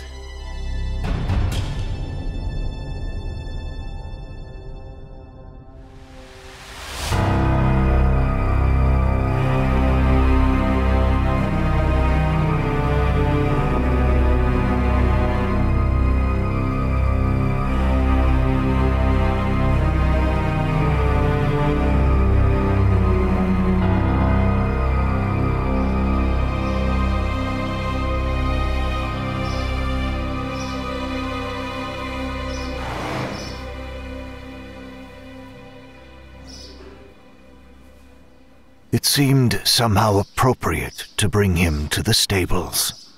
The horses had carried him here in the first place, after all. This might very well be the place where he exits. There you are, sir. Mr. Beckett's tied up nice and tight. Or won't be going anywhere. Thank you, Todd. The supplies are in the shed out by the reflecting pool. Gather them, if you please. Oh, yes, sir.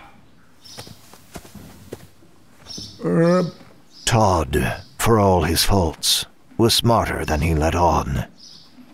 He tried to hide it most days, but there was concern and cunning in his eyes as he looked down at the man in the chair.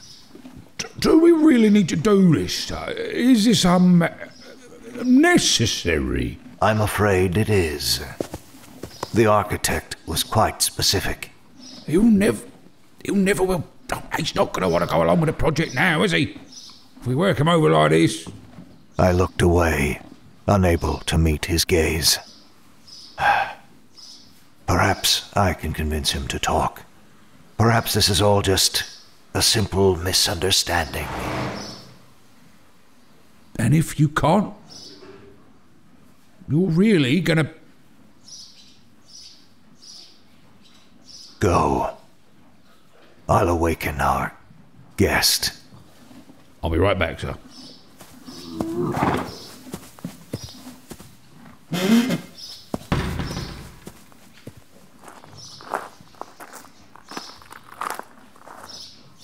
The Admiral's head hung forward, still not fully recovered from his last room. Whatever he had experienced, it had been quite the ordeal.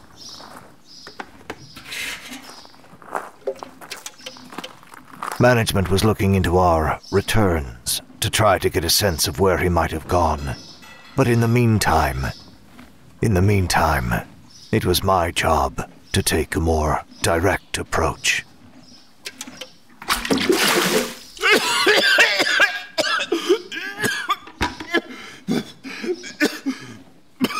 What?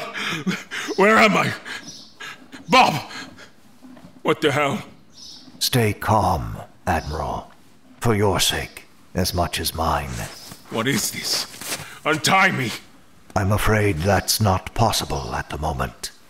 Something unpleasant has occurred. We need to discuss your last entry into the rooms. Why? What happened? I really do need you to calm yourself. We are being observed, and I'm afraid I have very specific instructions as to what needs to happen here. Respectfully, fuck you, Bob! I understand that this is most distressing. But remember your tea with Alma. You want to talk to me. There is an option much more demonstrative waiting in the wings. All your talk of cooperation, of working together, the friendly chats at the bar, go out the window the instant it no longer suits you. I'll take that as acceptance. Thank you.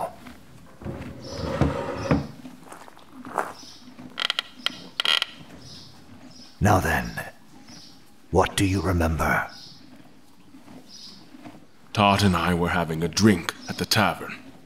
I chose a room, and then he walked with me until I stepped inside. Do you remember which room you chose?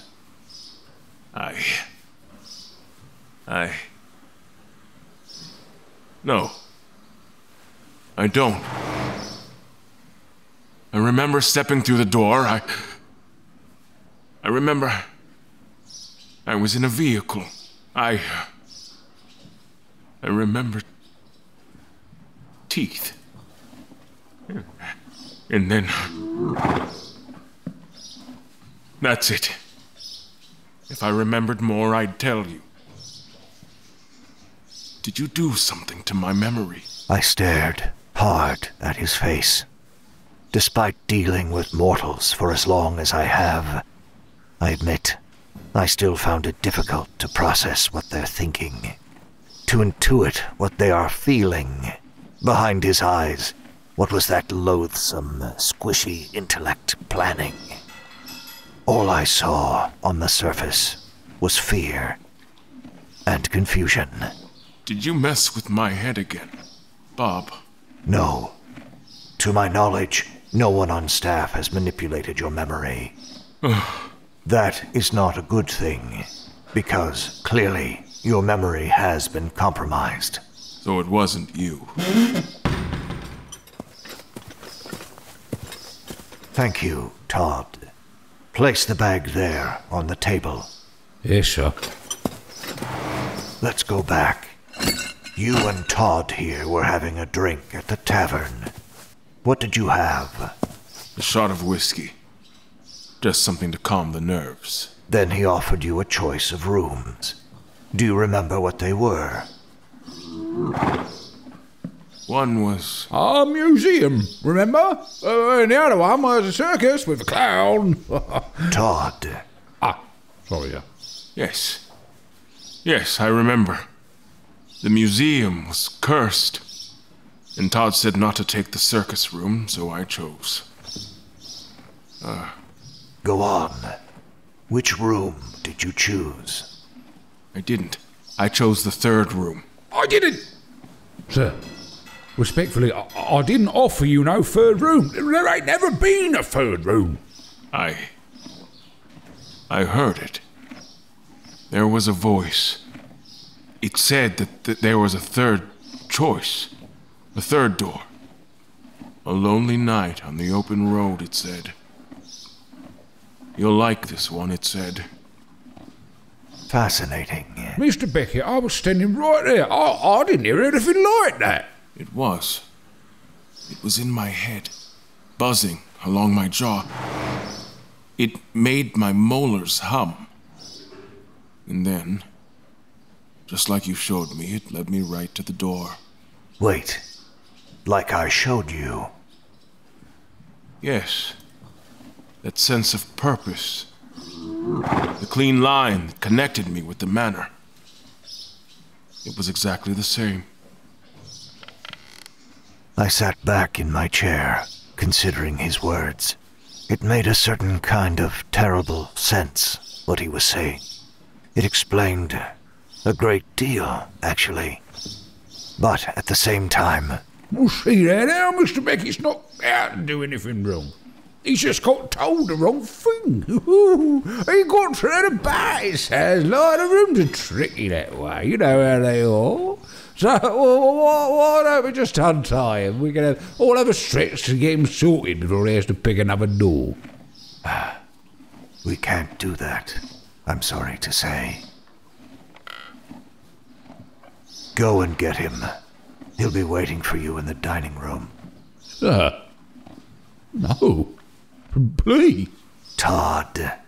I know you have troubles with us mortals sometimes, but you can see it all over his face. He's telling the truth. He ain't lying to you, Bob. It does not matter anymore. Go. Now. This is wrong, sir. Just wrong. I'm sorry, Mr. Beckett.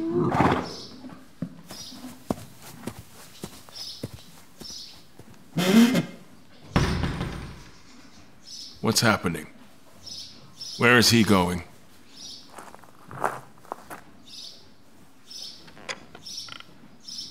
Don't worry about that for now. For now, we need to take care of a bit of business. Your doors. I'm tied to a chair. You're threatening me and you want me to pick my door. As I told you, your choices are important. And so I need you to choose.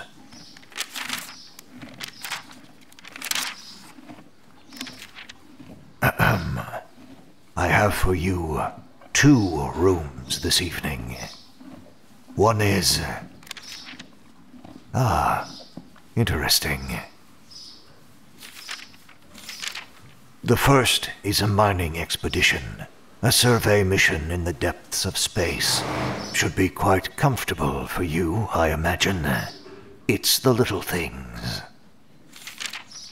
The other is a tale of a small guardian defending their charge on a particularly dangerous battlefield, called I Loved My Human. I'm not choosing anything until you tell me what's going on! Admiral David, please. Why should I ever trust another word out of your mouth? You fucking demon. His words rung within me like a bell. You fucking demon. I bent my head. How many of these mewling, short-lived creatures had thrown that word at me? How many had cursed my very name? I looked back up into his face. He was furious. A wall. Soon, Todd would return, and Beckett would be lost. I would have lost 2 of them. So soon, one after the other.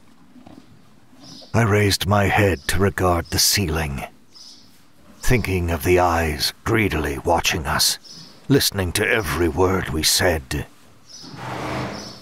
And so, for the first time in a long while, I was the one that made a choice. Arjaya, Aldrush, Thanakai.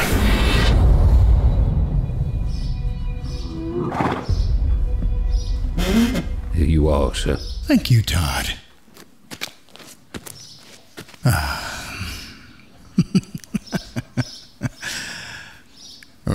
Run along now.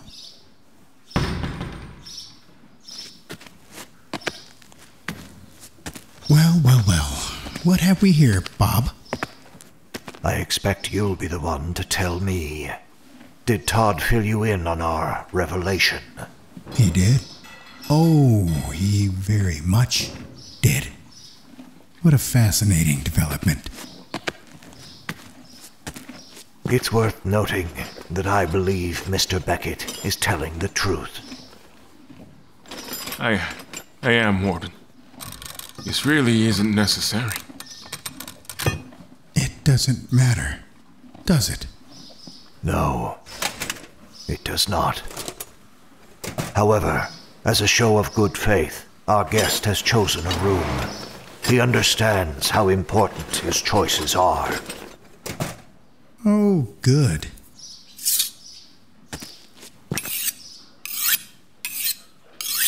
What What doorway should I toss his bleeding carcass through? It's the little things, asshole. Ooh. I'll leave you to it then, Warden. Very good. Oh, and Bob? Yes? She wants to see you right away. She's waiting in her office. Of course. Admiral, we'll speak again soon. You can count on it.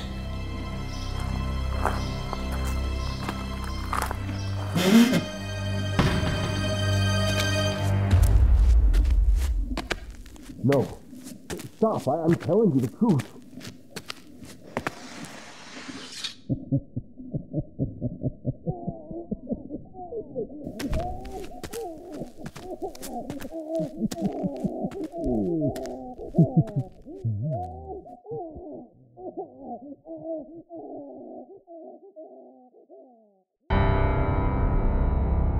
Chapter 8.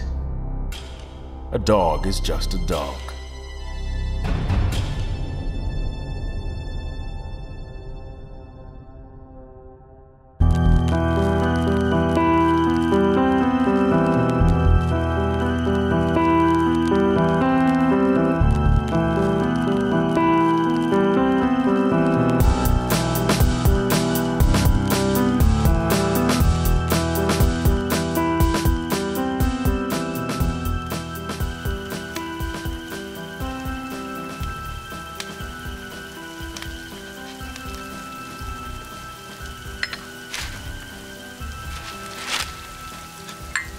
Another return to the gray rooms. Another rainy evening on the hearth porch. Another cup of tea. I sat looking out at the grounds in one of those wicker chairs.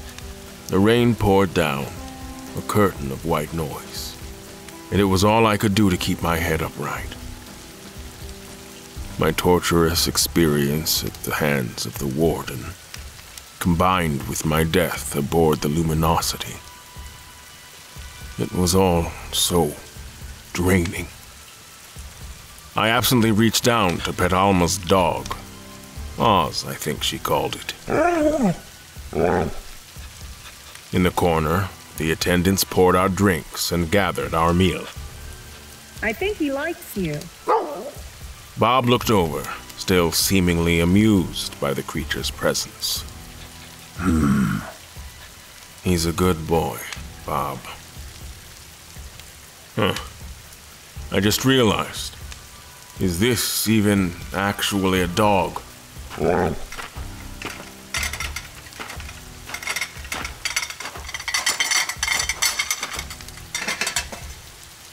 you want the long answer or the short answer? I would prefer an answer that I can understand, if you please. Short then. Sometimes a dog is just a dog, Mr. Beckett. Well said. Would you like some tea, Admiral? Are you going to tie me to my chair first? No, I will not. Something with caffeine. I can't remember a time I was this exhausted. That's true of so many things, though. We may be able to help you with that. I know this last span of time was challenging for you. The experience aboard the ship was a particularly vivid nightmare, Miss Alma. Did you know that was how my father died? He was aboard a shuttlecraft when it was damaged, leaving a planet's atmosphere. Solar flares in the region kept the rescue party from reaching him in time. Bob set my tea down in front of me, his face a mask of stone. Alma's face was drawn, but her eyes were vivid and alive with an unpleasant way. Something told me both of them already knew what I was going to say. I pressed on. As I spoke, I slid my hand over the dog's fur, There was comfort in the simple, tactile reassurance of man's best friend. He had enough time to record a vid for us. A goodbye.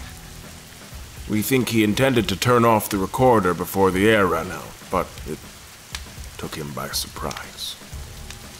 I looked away from the attendants and out across the grounds.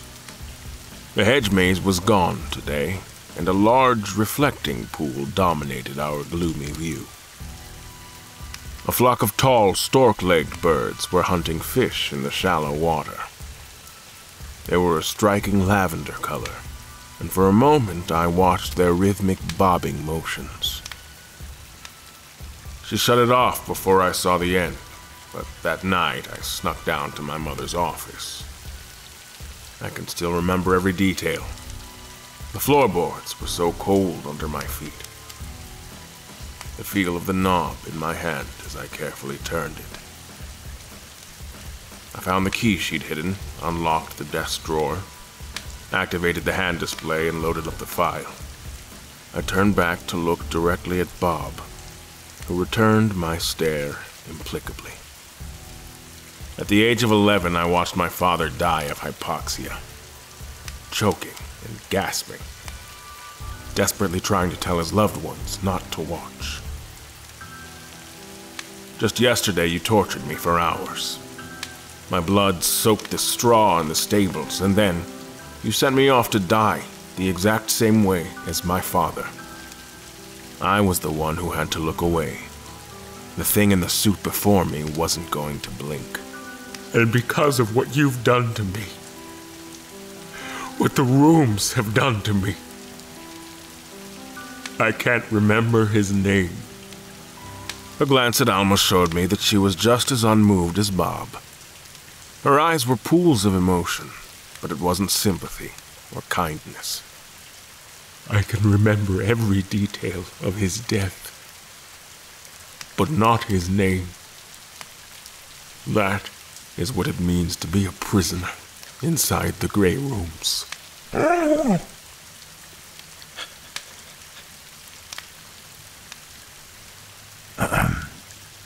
You have my sympathies, Admiral. Neither Alma nor I choose the experiences that are put in front of you. I assume you know that by now. Is that the job for the architect? What? How? Where did you hear that name? The same way the guests learn everything in the Grey Rooms, Miss Alma. Todd.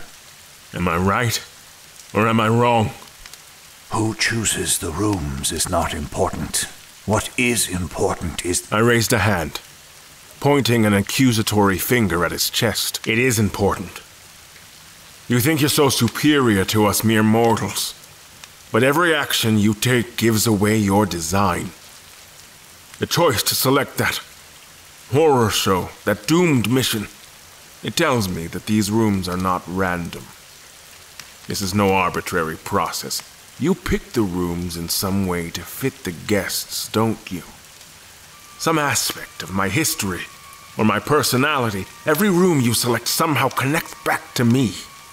I turned to Alma, whose face had yet to move. You agreed with the warden the first day we met. Said I was special somehow. That wasn't just some empty flattery, was it? There's something about me in particular that you need. You need Admiral David Beckett, hero to the 12 galaxies. Why? Mr. Beckett, David, we can't answer that question sitting here today. But you're right, you've been through a great deal. I'd like to propose we speak to management on your behalf, to the architect. Perhaps we may be able to answer your questions more directly. In the meantime, we have come to the hearth porch today with more than just tea. We have an olive branch of sorts. As Alma noted, management recognizes the ordeal you've been through. The timing of it's the little things. I can't speak to management's intent, but on the heels of a conversation with the warden, well, it would be a great deal for anyone to bear. Even a man such as yourself. And, as I told you before, I wish that we could tell you why the third door is so concerning. But, as with so many things, we cannot. I searched his face, looking for a tell, anything that might tip Alma he was lying. I saw it. There. Something in the way he'd set his mouth. But I felt certain she wouldn't. Wouldn't see how the man was covering his tracks or even hinting at our conversation. So, as we've said all along, we want you to be comfortable when you're here. After this next room, after this next choice, we're to allow you an extended respite at the Manor. What does that mean? You have admirably worked your way through several rooms and dealt with some unpleasant experiences. When you return, you'll be able to stay at the Manor, not make your next choice for quite some time. Months, perhaps. It depends. Management has certain expectations, and we need to make sure we balance this effort with their needs. Perish the thought of disappointing management. I patted the pup's back and stood, wincing. Everything still hurt. I strode to the windows, looking past my own reflection to the gray sky beyond. We will have to keep in touch during your stay, more so than before. As a precaution against another intrusion, we've removed the piece of the manor we placed inside of your head. I thought something felt different. But beyond that, you'll have run of the grounds. You may relax as you wish, until the needs of the project dictate your time in the rooms must resume. More of this pretense of partnership. My captor seemed to believe that by offering me platitudes and tea, I would one day forget I was a prisoner. Forget that I was being tortured. Other men may have given in, but I was not like other men. I turned away from the window to look down on the attendants. For the first time I saw that in the shadows of the hearth porch, their eyes glowed, silently. A reflection of the inhumanity within. I appreciate the effort you're going to, I really do, Bob, Alma. I'd like to ask too. Favors isn't even the right word. I'd like to ask for 2 considerations, if it pleases management. I'd be happy to pass along anything, Mr. Beckett. What would make this easier for you? First, I'd like to see my family again. However that happened before, I'd like a chance to see them again. I looked down, unable to look them in the eye as I spoke. Please, do what you did last time. I won't fight it. Allow me to remember my past the way I wish it had been, instead of how it really was. I think we might be able to arrange that. What else? I raised my eyes to meet Bob's gaze, matching his unwavering resolve. I want to help figure this out. You said you wanted us to work together. Give me work to do. I stepped away from the windows, gesturing for emphasis. Something happened to me. Somehow I was able to find a third door. As I hope you now understand, we were telling the truth. Neither Todd nor I know how it happened, but it still happened. So let me aid you. In whatever small way, let me help to solve this mystery. Perhaps a challenge, or a reason to be here might help make my time at the Manor pass more quickly. I tried not to smile when my attendant, my jailer, finally looked away. Bob looked off toward the fire in the corner of the room, a pensive expression on his face. Alma seemed not to notice. An intriguing idea, and one with merit. If nothing else, I'm sure management will appreciate the offer. That was my hope as well. Bob swung his head back around, some obvious irritation showing in his eyes. Good, then. We're all in accord. Unless you'd like some more tea, Admiral. I think it's best you choose your room now. While you're inside, we can speak to management on your behalf and prepare for your extended stay. I nodded. Even this was a small victory. Perhaps my first real victory since arriving at Ash Manor. Very good, then. Alma. She reached the side table, pausing to scratch Oz behind the ears, and pulled a notebook into her lap. Let's see. That's an arcane formula I'm working on. Some claudication magic, a recipe for a zavelberry tort Todd recommended. Here we go. Both of your rooms are family tragedies, I'm afraid. One sees a man desperately wishing he could save his wife from her inner demons. That room is called Take It Easy on My Heart. The other is the tale of a mother struggling to understand dark changes within her sweet, beloved son. That room is simply called Nolan. And you feign surprise at my suggestion the rooms connect to me somehow. Neither attendant moved or blinked. It was as if I was being guarded by a pair of statues. Nolan, I think. Sounds as if it's going to be an easier journey. If nothing else, it touches on subject matter I'm intimately familiar with. Very good. Both of them stood, and Oz clambered to his feet to stand at his mistress's side. If you'll follow Oz and I, we can show you the way. The dog waited for me, and I absently reached down to pat him before heading towards the door. I turned back to look at Bob, who I thought would be gazing after us. He wasn't. Instead, as I slipped out the door and into the twisting corridors of the manor, the attendant was doing as I'd done, staring out into the falling rain, considering his future. And despite his best efforts, despite his inhuman calm, looking for all the world as if something was terribly, terribly wrong.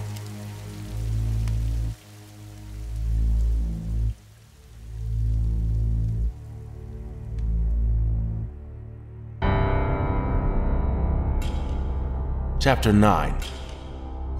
Respite.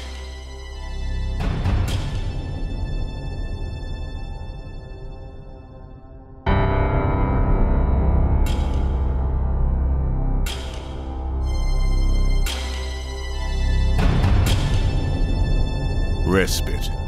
Part 1. Alma.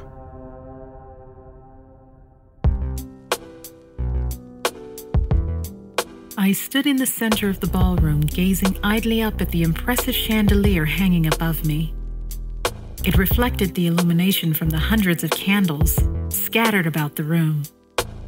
1,000 notes of light bounced across the high walls of the chamber. These reveries were not uncommon for me.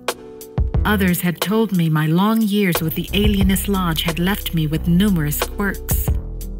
I chose to see them as differentiators, elements that set me apart from the endless ranks of Hell's army. Oz, as always, was the one to help me focus, to remind me of what was important here and now. I sighed and looked down at the blood-slick floor, my focus for these last long hours. Todd had ferried the sanguine vessels down to the rooms for me as a favor. It had taken painstaking work to create the mystic sigils, delicate circles, and arcane equations I developed for this process. And now, finally, I was ready to test my theory. I reached out my hand, and Oz came to stand at my side. His ears were up and his eyes were on me. If I were to assign myself a place in the pantheon of infernal sorcerers, I would by necessity have to place myself somewhat low in ranking. I did not possess the natural ability that sometimes came by familial birthright. I did not have the extensive tutelage I would have received if I were in a clan with notorious spellcrafters or prodigious wealth. And at my tender age, I certainly did not have the access and experience a figure like the architect could put towards their will-working endeavors. What I did have, and I smiled as I reached down to pat Oz fondly on the head, was quite possibly the most powerful and devoted familiar a sorceress could ask for. Check my work for me, boy.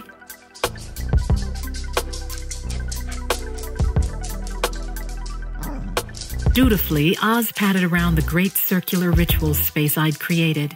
He checked each sigil, each rune, every blood-soaked line and channel of power. On the far side, he looked up at me, doggy impatience on his face. Ah, good catch. Thank you, sir. Where he indicated I'd transposed 2 elements that could have destabilized my entire lattice. A journeyman mistake.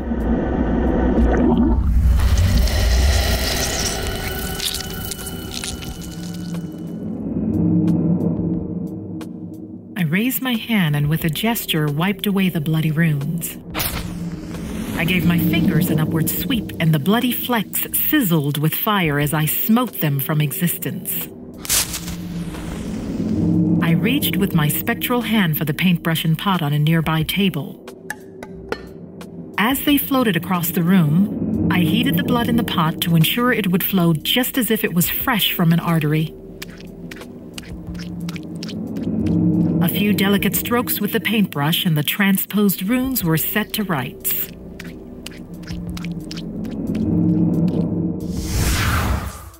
Oz gave the newly drawn symbols a brief glance and then continued his circumnavigation of the ritual space. By the time he returned to my side, I'd set down my implements. I smiled down at him. Good boy. I raised my hands and I felt my power rise. I gestured curtly, and the music came to a stop.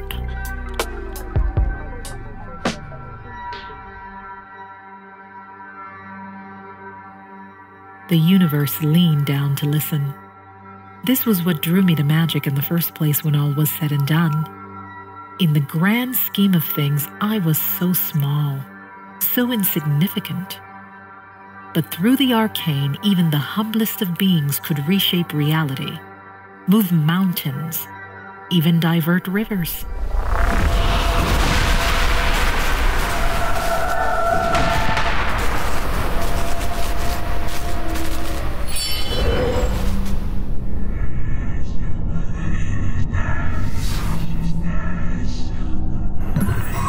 Barustrix. Long closed are the doors between realms. Abla Natalba. Now at my command I bid you open wide.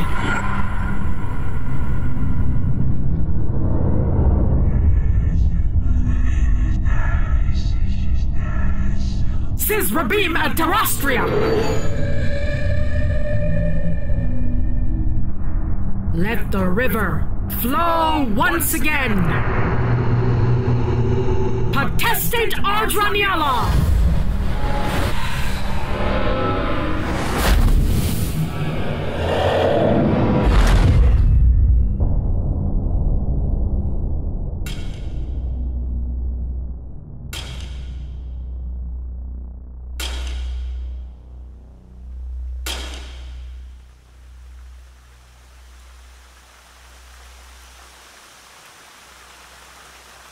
Respite Part 2.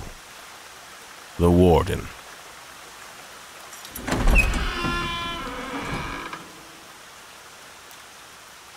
I stood in the doorway to the manor, looking out into the night. Murder. Chains. Blood. I had the door open so I could smell the fresh air and feel the rain on my face. It puddled on the ground in the foyer. Large streaks that would take Todd hours to clean and dry. I didn't care. Wriggling warm. Right. The architect may have built this version, may have designed it, but the rooms are still mine. Mine. And so I could tell. I could feel it somewhere deep inside. Change was coming. Chains, chains. Chop, chop, chop.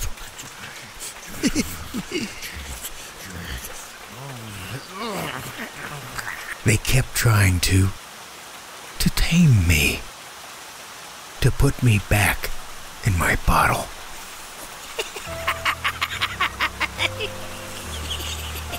But you can't unring a bell. You can't unmake a piece of art. Once the art is made, it's real. It's really, really real. And there's nothing you can do.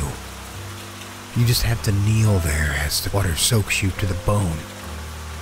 The gravel of the drive digging into your flesh.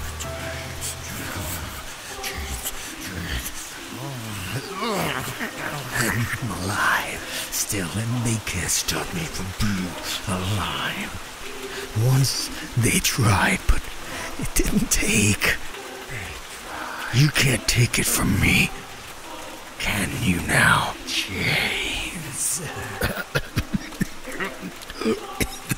They'd managed to get the chains off of me with knives and fire and screaming. They'd had to pin me to a wall. Couldn't use chains to hold me there because, well, it took so many fucking knives. I loved it.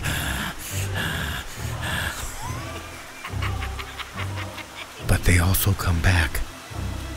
And as I looked up into the night sky, I could feel them all as one thing. Change. Chains. Chains. Coming at me. Coming. Hurtling out of the dark.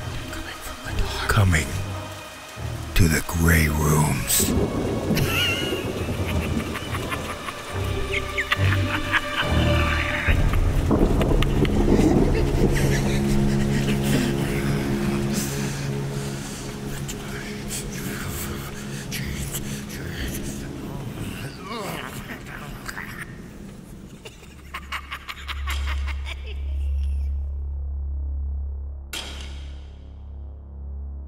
Respite Part 3. Todd.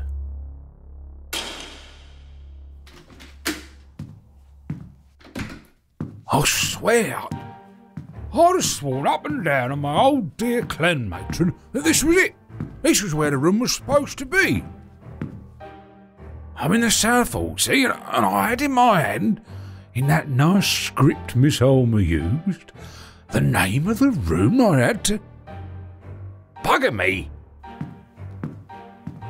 I swear sometimes the rooms do this to me on purpose, you know. They know, other than the guest, I'm about the only mortal what comes and goes round here. Not that one. Miss Homer explained it all simple like. Todd, she says, we need you to do this for the project. We need Mr. Beckett. And I interrupt her at this point, not trying to be rude, and say, oh, begging your pardon, miss, but isn't he an admiral?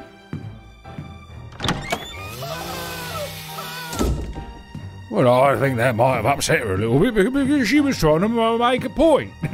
Anywho, she says, you've got to go take this room for Admiral Beckett because he's resting on account of the warding slicing him up so bad you could see his insides or on his outsides. I might be paraphrasing just a bit. Me.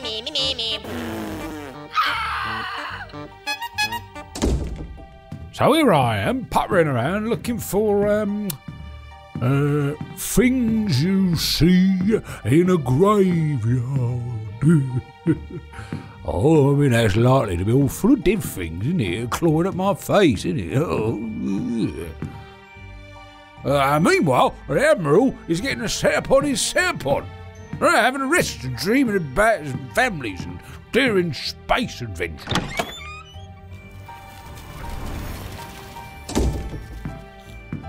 Back when I was in here, I never bothered with any of that. You know, using your memories like weapons against you in a bid to undermine your psyche and craft you into the perfect vessel for their schemes. All that nonsense. As I dug the knife into his leg. There? You know, this here has 2 times in just a short while having to go into the rooms. It's more than a fella can handle these. I'm supposed to be retired. It certainly would help if this spooky old house would stop hiding the damn room from me.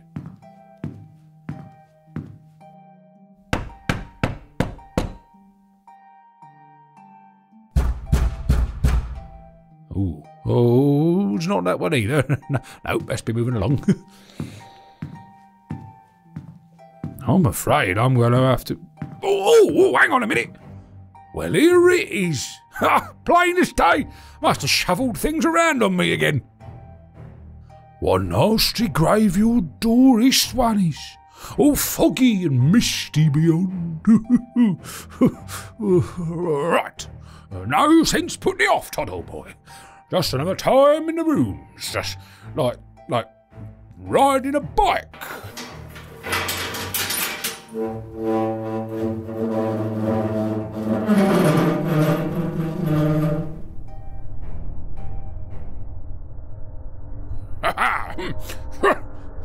Here we go. All right, okay. Just like riding a bike, covered in spikes and fire. Okay, here we go. Oh, and I hate this pot.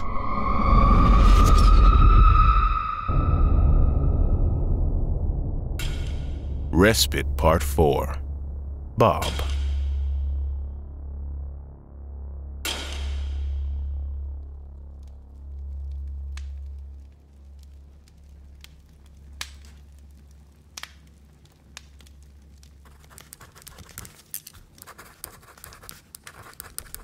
It is the 27th day of the month of Jormungandr.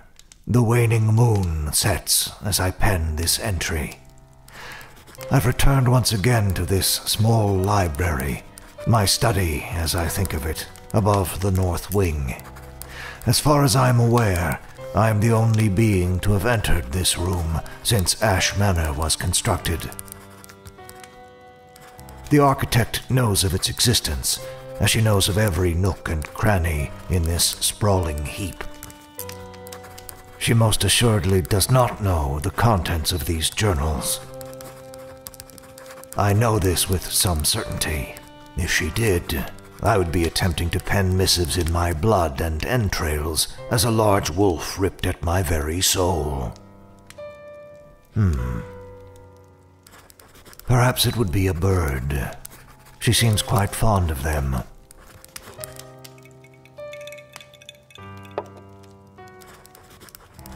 Unfortunately, I have little to add to my body of knowledge, so I will attempt to use this precious time by myself to sum up what I know. With each iteration of the rooms, it seems the architect tweaks and changes the substrate in subtle but important ways. Management has claimed again and again that these changes are signs of success, that the fruitful nature of the project has allowed for improvements, upgrades, and the addition of supplementary staff. This is true, to an extent, but... A passing thought. New faces enter. Jailers, builders. Who are they? Supplementary. The truth of the matter is that the runes change without form or meaning. I'm beginning to wonder who truly designed this iteration, the architect or her creation itself. These changes may in part be a result of the guest in question.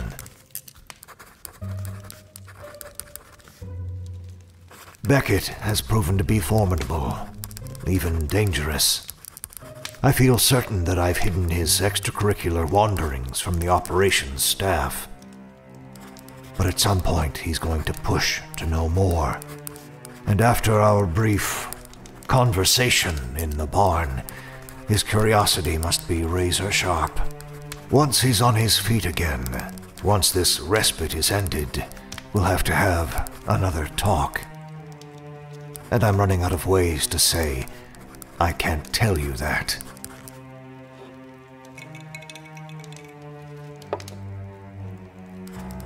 I find myself confused, frustrated, perplexed at my current situation. And despite everything that transpired between us, I dearly wish that Miss Winters was around to ask her opinion. If nothing else,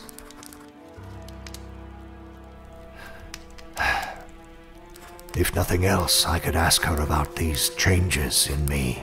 What she could have done in that brief moment to tilt me on my axis so thoroughly. Wherever she is, I hope she is not suffering excessively. She was a remarkable mortal, as is this Beckett, of course. Perhaps there's something of her in him. Perhaps if I reach out again in the right way, in the right moment, I might be able to reach him. And at last, find new purpose. Find a spark of what I once had, and restore my faith in the project. A closing thought.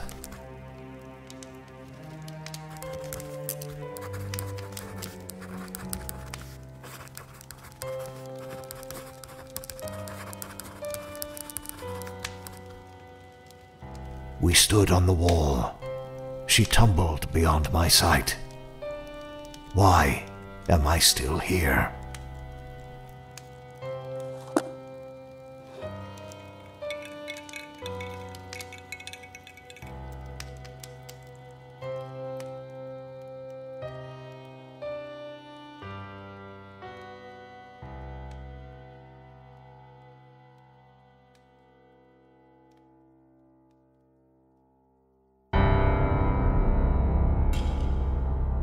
Chapter 10.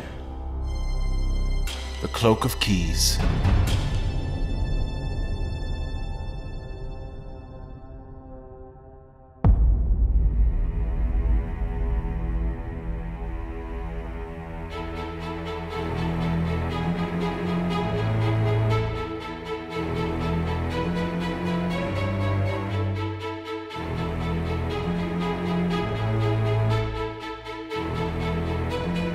Only one has what it takes to defend the 12 galaxies.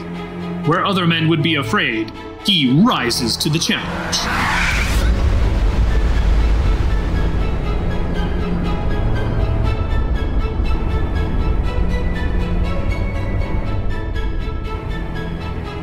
Only one man has the wisdom and fortitude to stand against the faithless. Those who would cast a shadow on the searing light of humanity. That man is Admiral Beckett!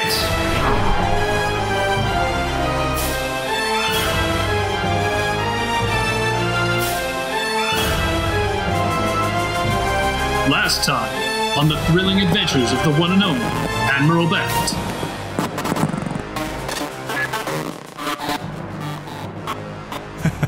You've done it again, Admiral. Now, Samuel. Don't give your father too much credit. It'll go straight to his head. Amanda, I'm in the middle of saving the 12 galaxies from a terrible threat. I can do all that and still make it home in time to make a delicious meal for my family. That's worth celebrating. Dear, you threw some meat and beans in a pot and let it sit for a few hours? That's hardly galaxy-shaking stuff. I thought you liked my chili. I did not marry you for your cooking, Admiral. What did you marry me for, then? And that's my cue to go. Thanks again for dinner, Dad. I'll see you at the starport tomorrow morning. Of course. See you tomorrow, son.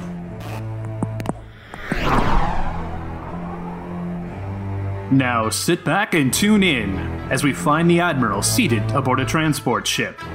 His youngest son is at the helm. His darling wife is at his side. But something has him preoccupied. With a roar of engines, the small ship breaks free of planetary atmosphere. Our hero stares thoughtfully out a porthole. into the vastness of space.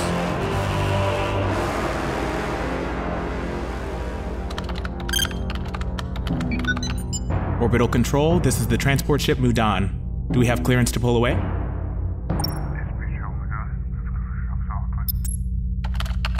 Roger that. Assuming vector 289 on an outbound course, we'll send notice when we make it to the hyperlane marker. Mudan out. That was well done, son. Mom, I've done this 100 times before. Yes, but I haven't seen it the other 100 times now, have I? I so rarely get off planet these days. And with my family, no less. How is the planetary administration gonna survive without the president for a whole week? They'll just have to try.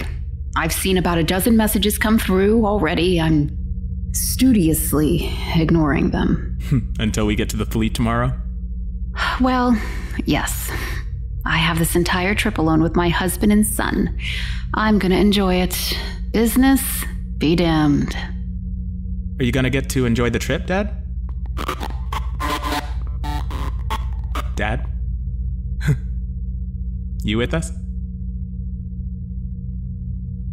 David? Oh. Here. I'm sorry. I got lost in my own thoughts. Was it politics or tactics? Or both? Neither, I'm afraid. Something a little more somber. I'm not looking forward to leaving you. Leaving us? I'm sorry. I'm not making much sense, don't mind me. What were we talking about? Whether or not you'll be able to enjoy this trip. I suppose that question is already answered, though. What's on your mind?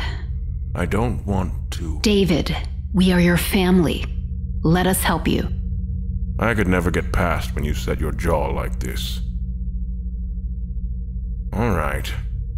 Just like we used to. I've got a problem that needs solving. Are we up to it? Oh, wow, we haven't done this in years. When was the last time? The lake house on that little moon? No, William wasn't there for that.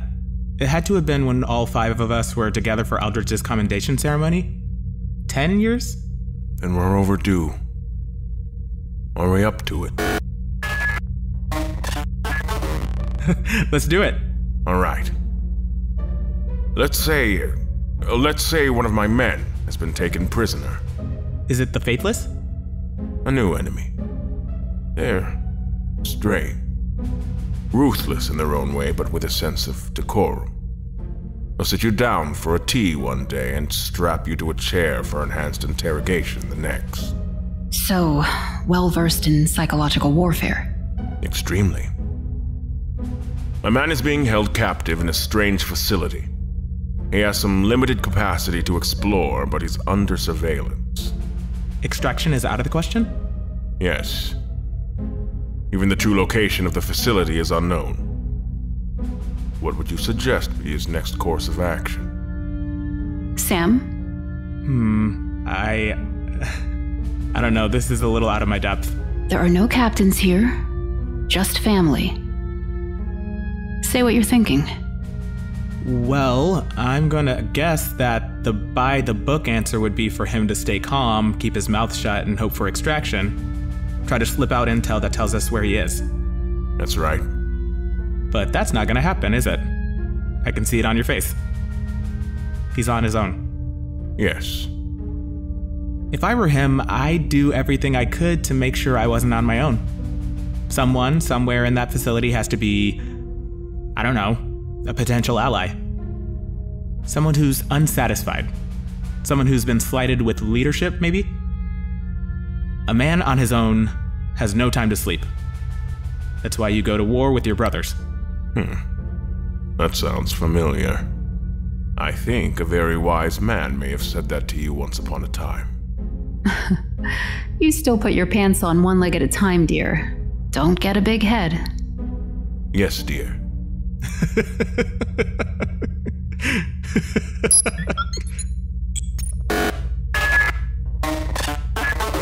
Oh, Dad.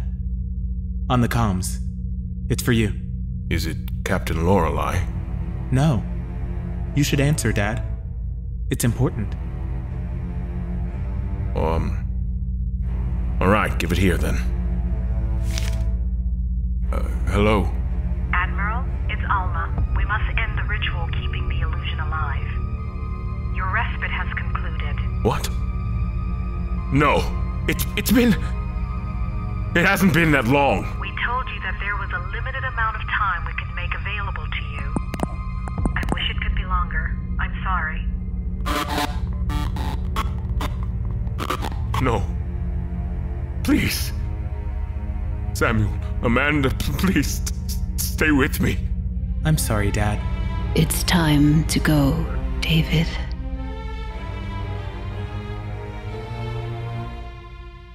And so that's where we'll leave it. No! Please don't take them away. Tune in again next time for the thrilling adventures of the one, the only, Admiral Beckett!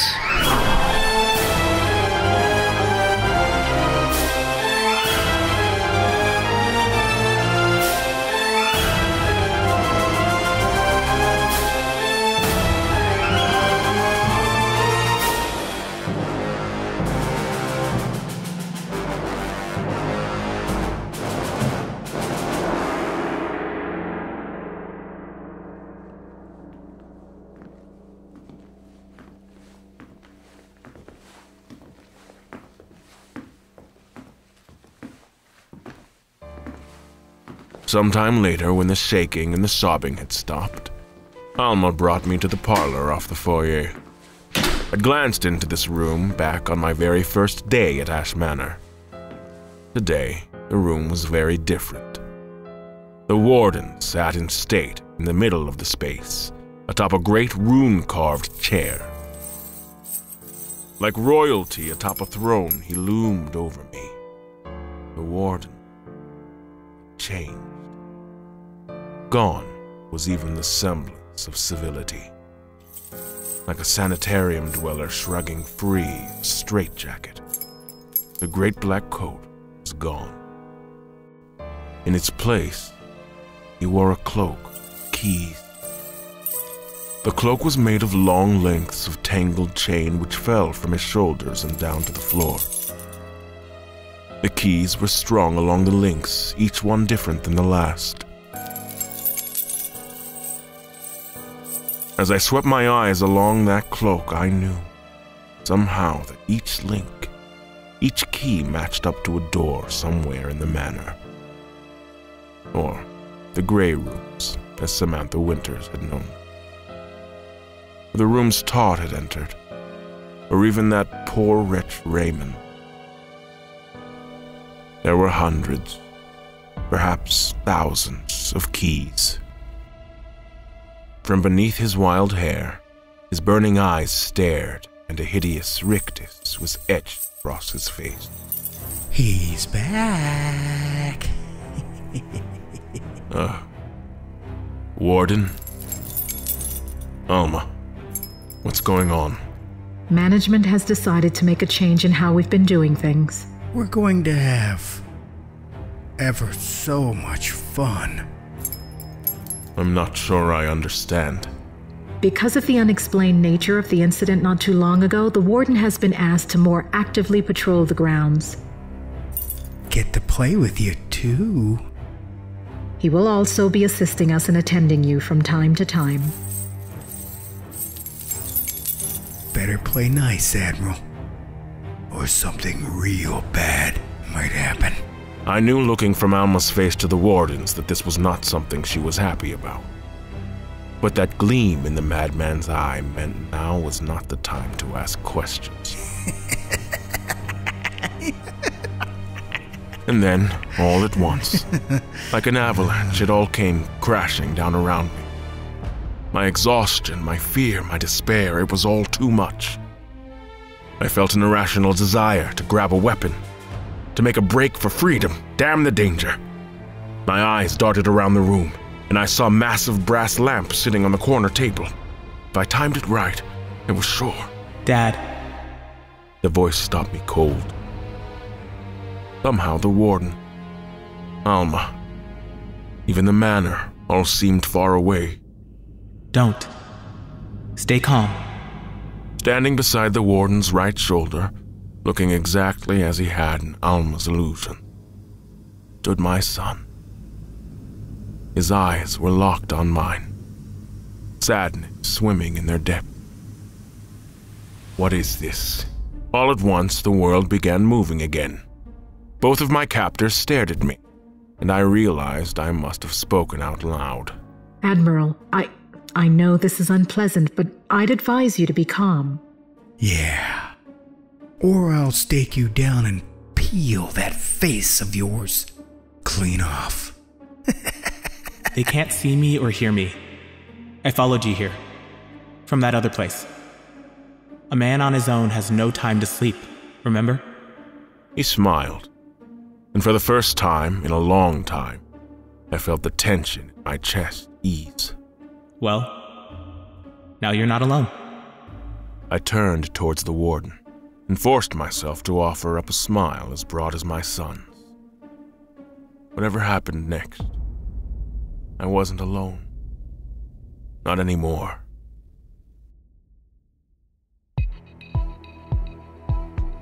Thus concludes Part 1 of the Logs of Admiral Beckett. We would like to take this time to thank our patrons once again, and to any of you who have taken the time to leave us a 5-star rating and a review. Those reviews keep us at the top of the charts and makes it easier for more twisted souls to find the show. Patrons like Aaron Anthony, Amy Nikolai, Arthur Unk, Diver Ellie Dowell, Ellen Houghton, Emily Cullen, Jackalbot Snows, Ronan Kumori, Jason Porras, Jeremiah Overstreet, Jessica Finch, Karina Sonina, Kay Davis, Kelly Bear, Klaus H., Kyle Wilcox, Laura Lupinetti, Lynn Browning, Lizzie B., Meza, Megan Pruitt, Michael Velez, Mike Devine, Mitch Garretts, Michael Philic BG, Paige Pie, Patrick Stewart, Plin Plin Plon All Night Long, Sean Gary, Shay Barbie, Sparky Anglin, Spirit Live, Stacy Thuis, Sybil McKinney, Talisha Gallman, The Original Nick Show, Molly Riefler, and Bruce Belay. Thank you ever so much for your support. Without you, this really would not have been able to happen. Season 3 was a lot to do with you. And The Grey Rooms is also streaming for free on Spotify. Just get the Spotify app or open the browser and search The Grey Rooms. And we here at The Grey Rooms love our fans, of course. And we always want to try to get back to you in the best way we know how. And we have a lot of fun things to show you in the upcoming weeks, and we hope that you like them. You can find out more by joining us on social media. You can find us on Instagram, Twitter, Facebook, Reddit, and YouTube. And we took your advice and extended an olive branch to all of the tortured souls who have passed through the rooms. Our emotional support group is always looking to help you with all of your needs. And don't forget about our merch store. It's full of epic designs and logos for you to sport, showing the world you are a survivor of these very rooms. All of this can be found in the show notes or on our website at thegrayrooms.com. And then you want to join in on the fun over at our Discord channel. Yep, join today. Meet Bob, meet the Warden, rub noses and hobnob with patrons, authors, and actors alike. The community is growing, and the community is wonderful. So join us over in Discord today. Trust me, you're missing out if you're not there. And once again, thank you ever so much for joining us. We have Part 2 coming next week, so we're going to get back to work on that, because right after that is the finale of Season 3. What a season it's been. So anyways, a lot to do. Thanks ever so much, and we'll see you next week.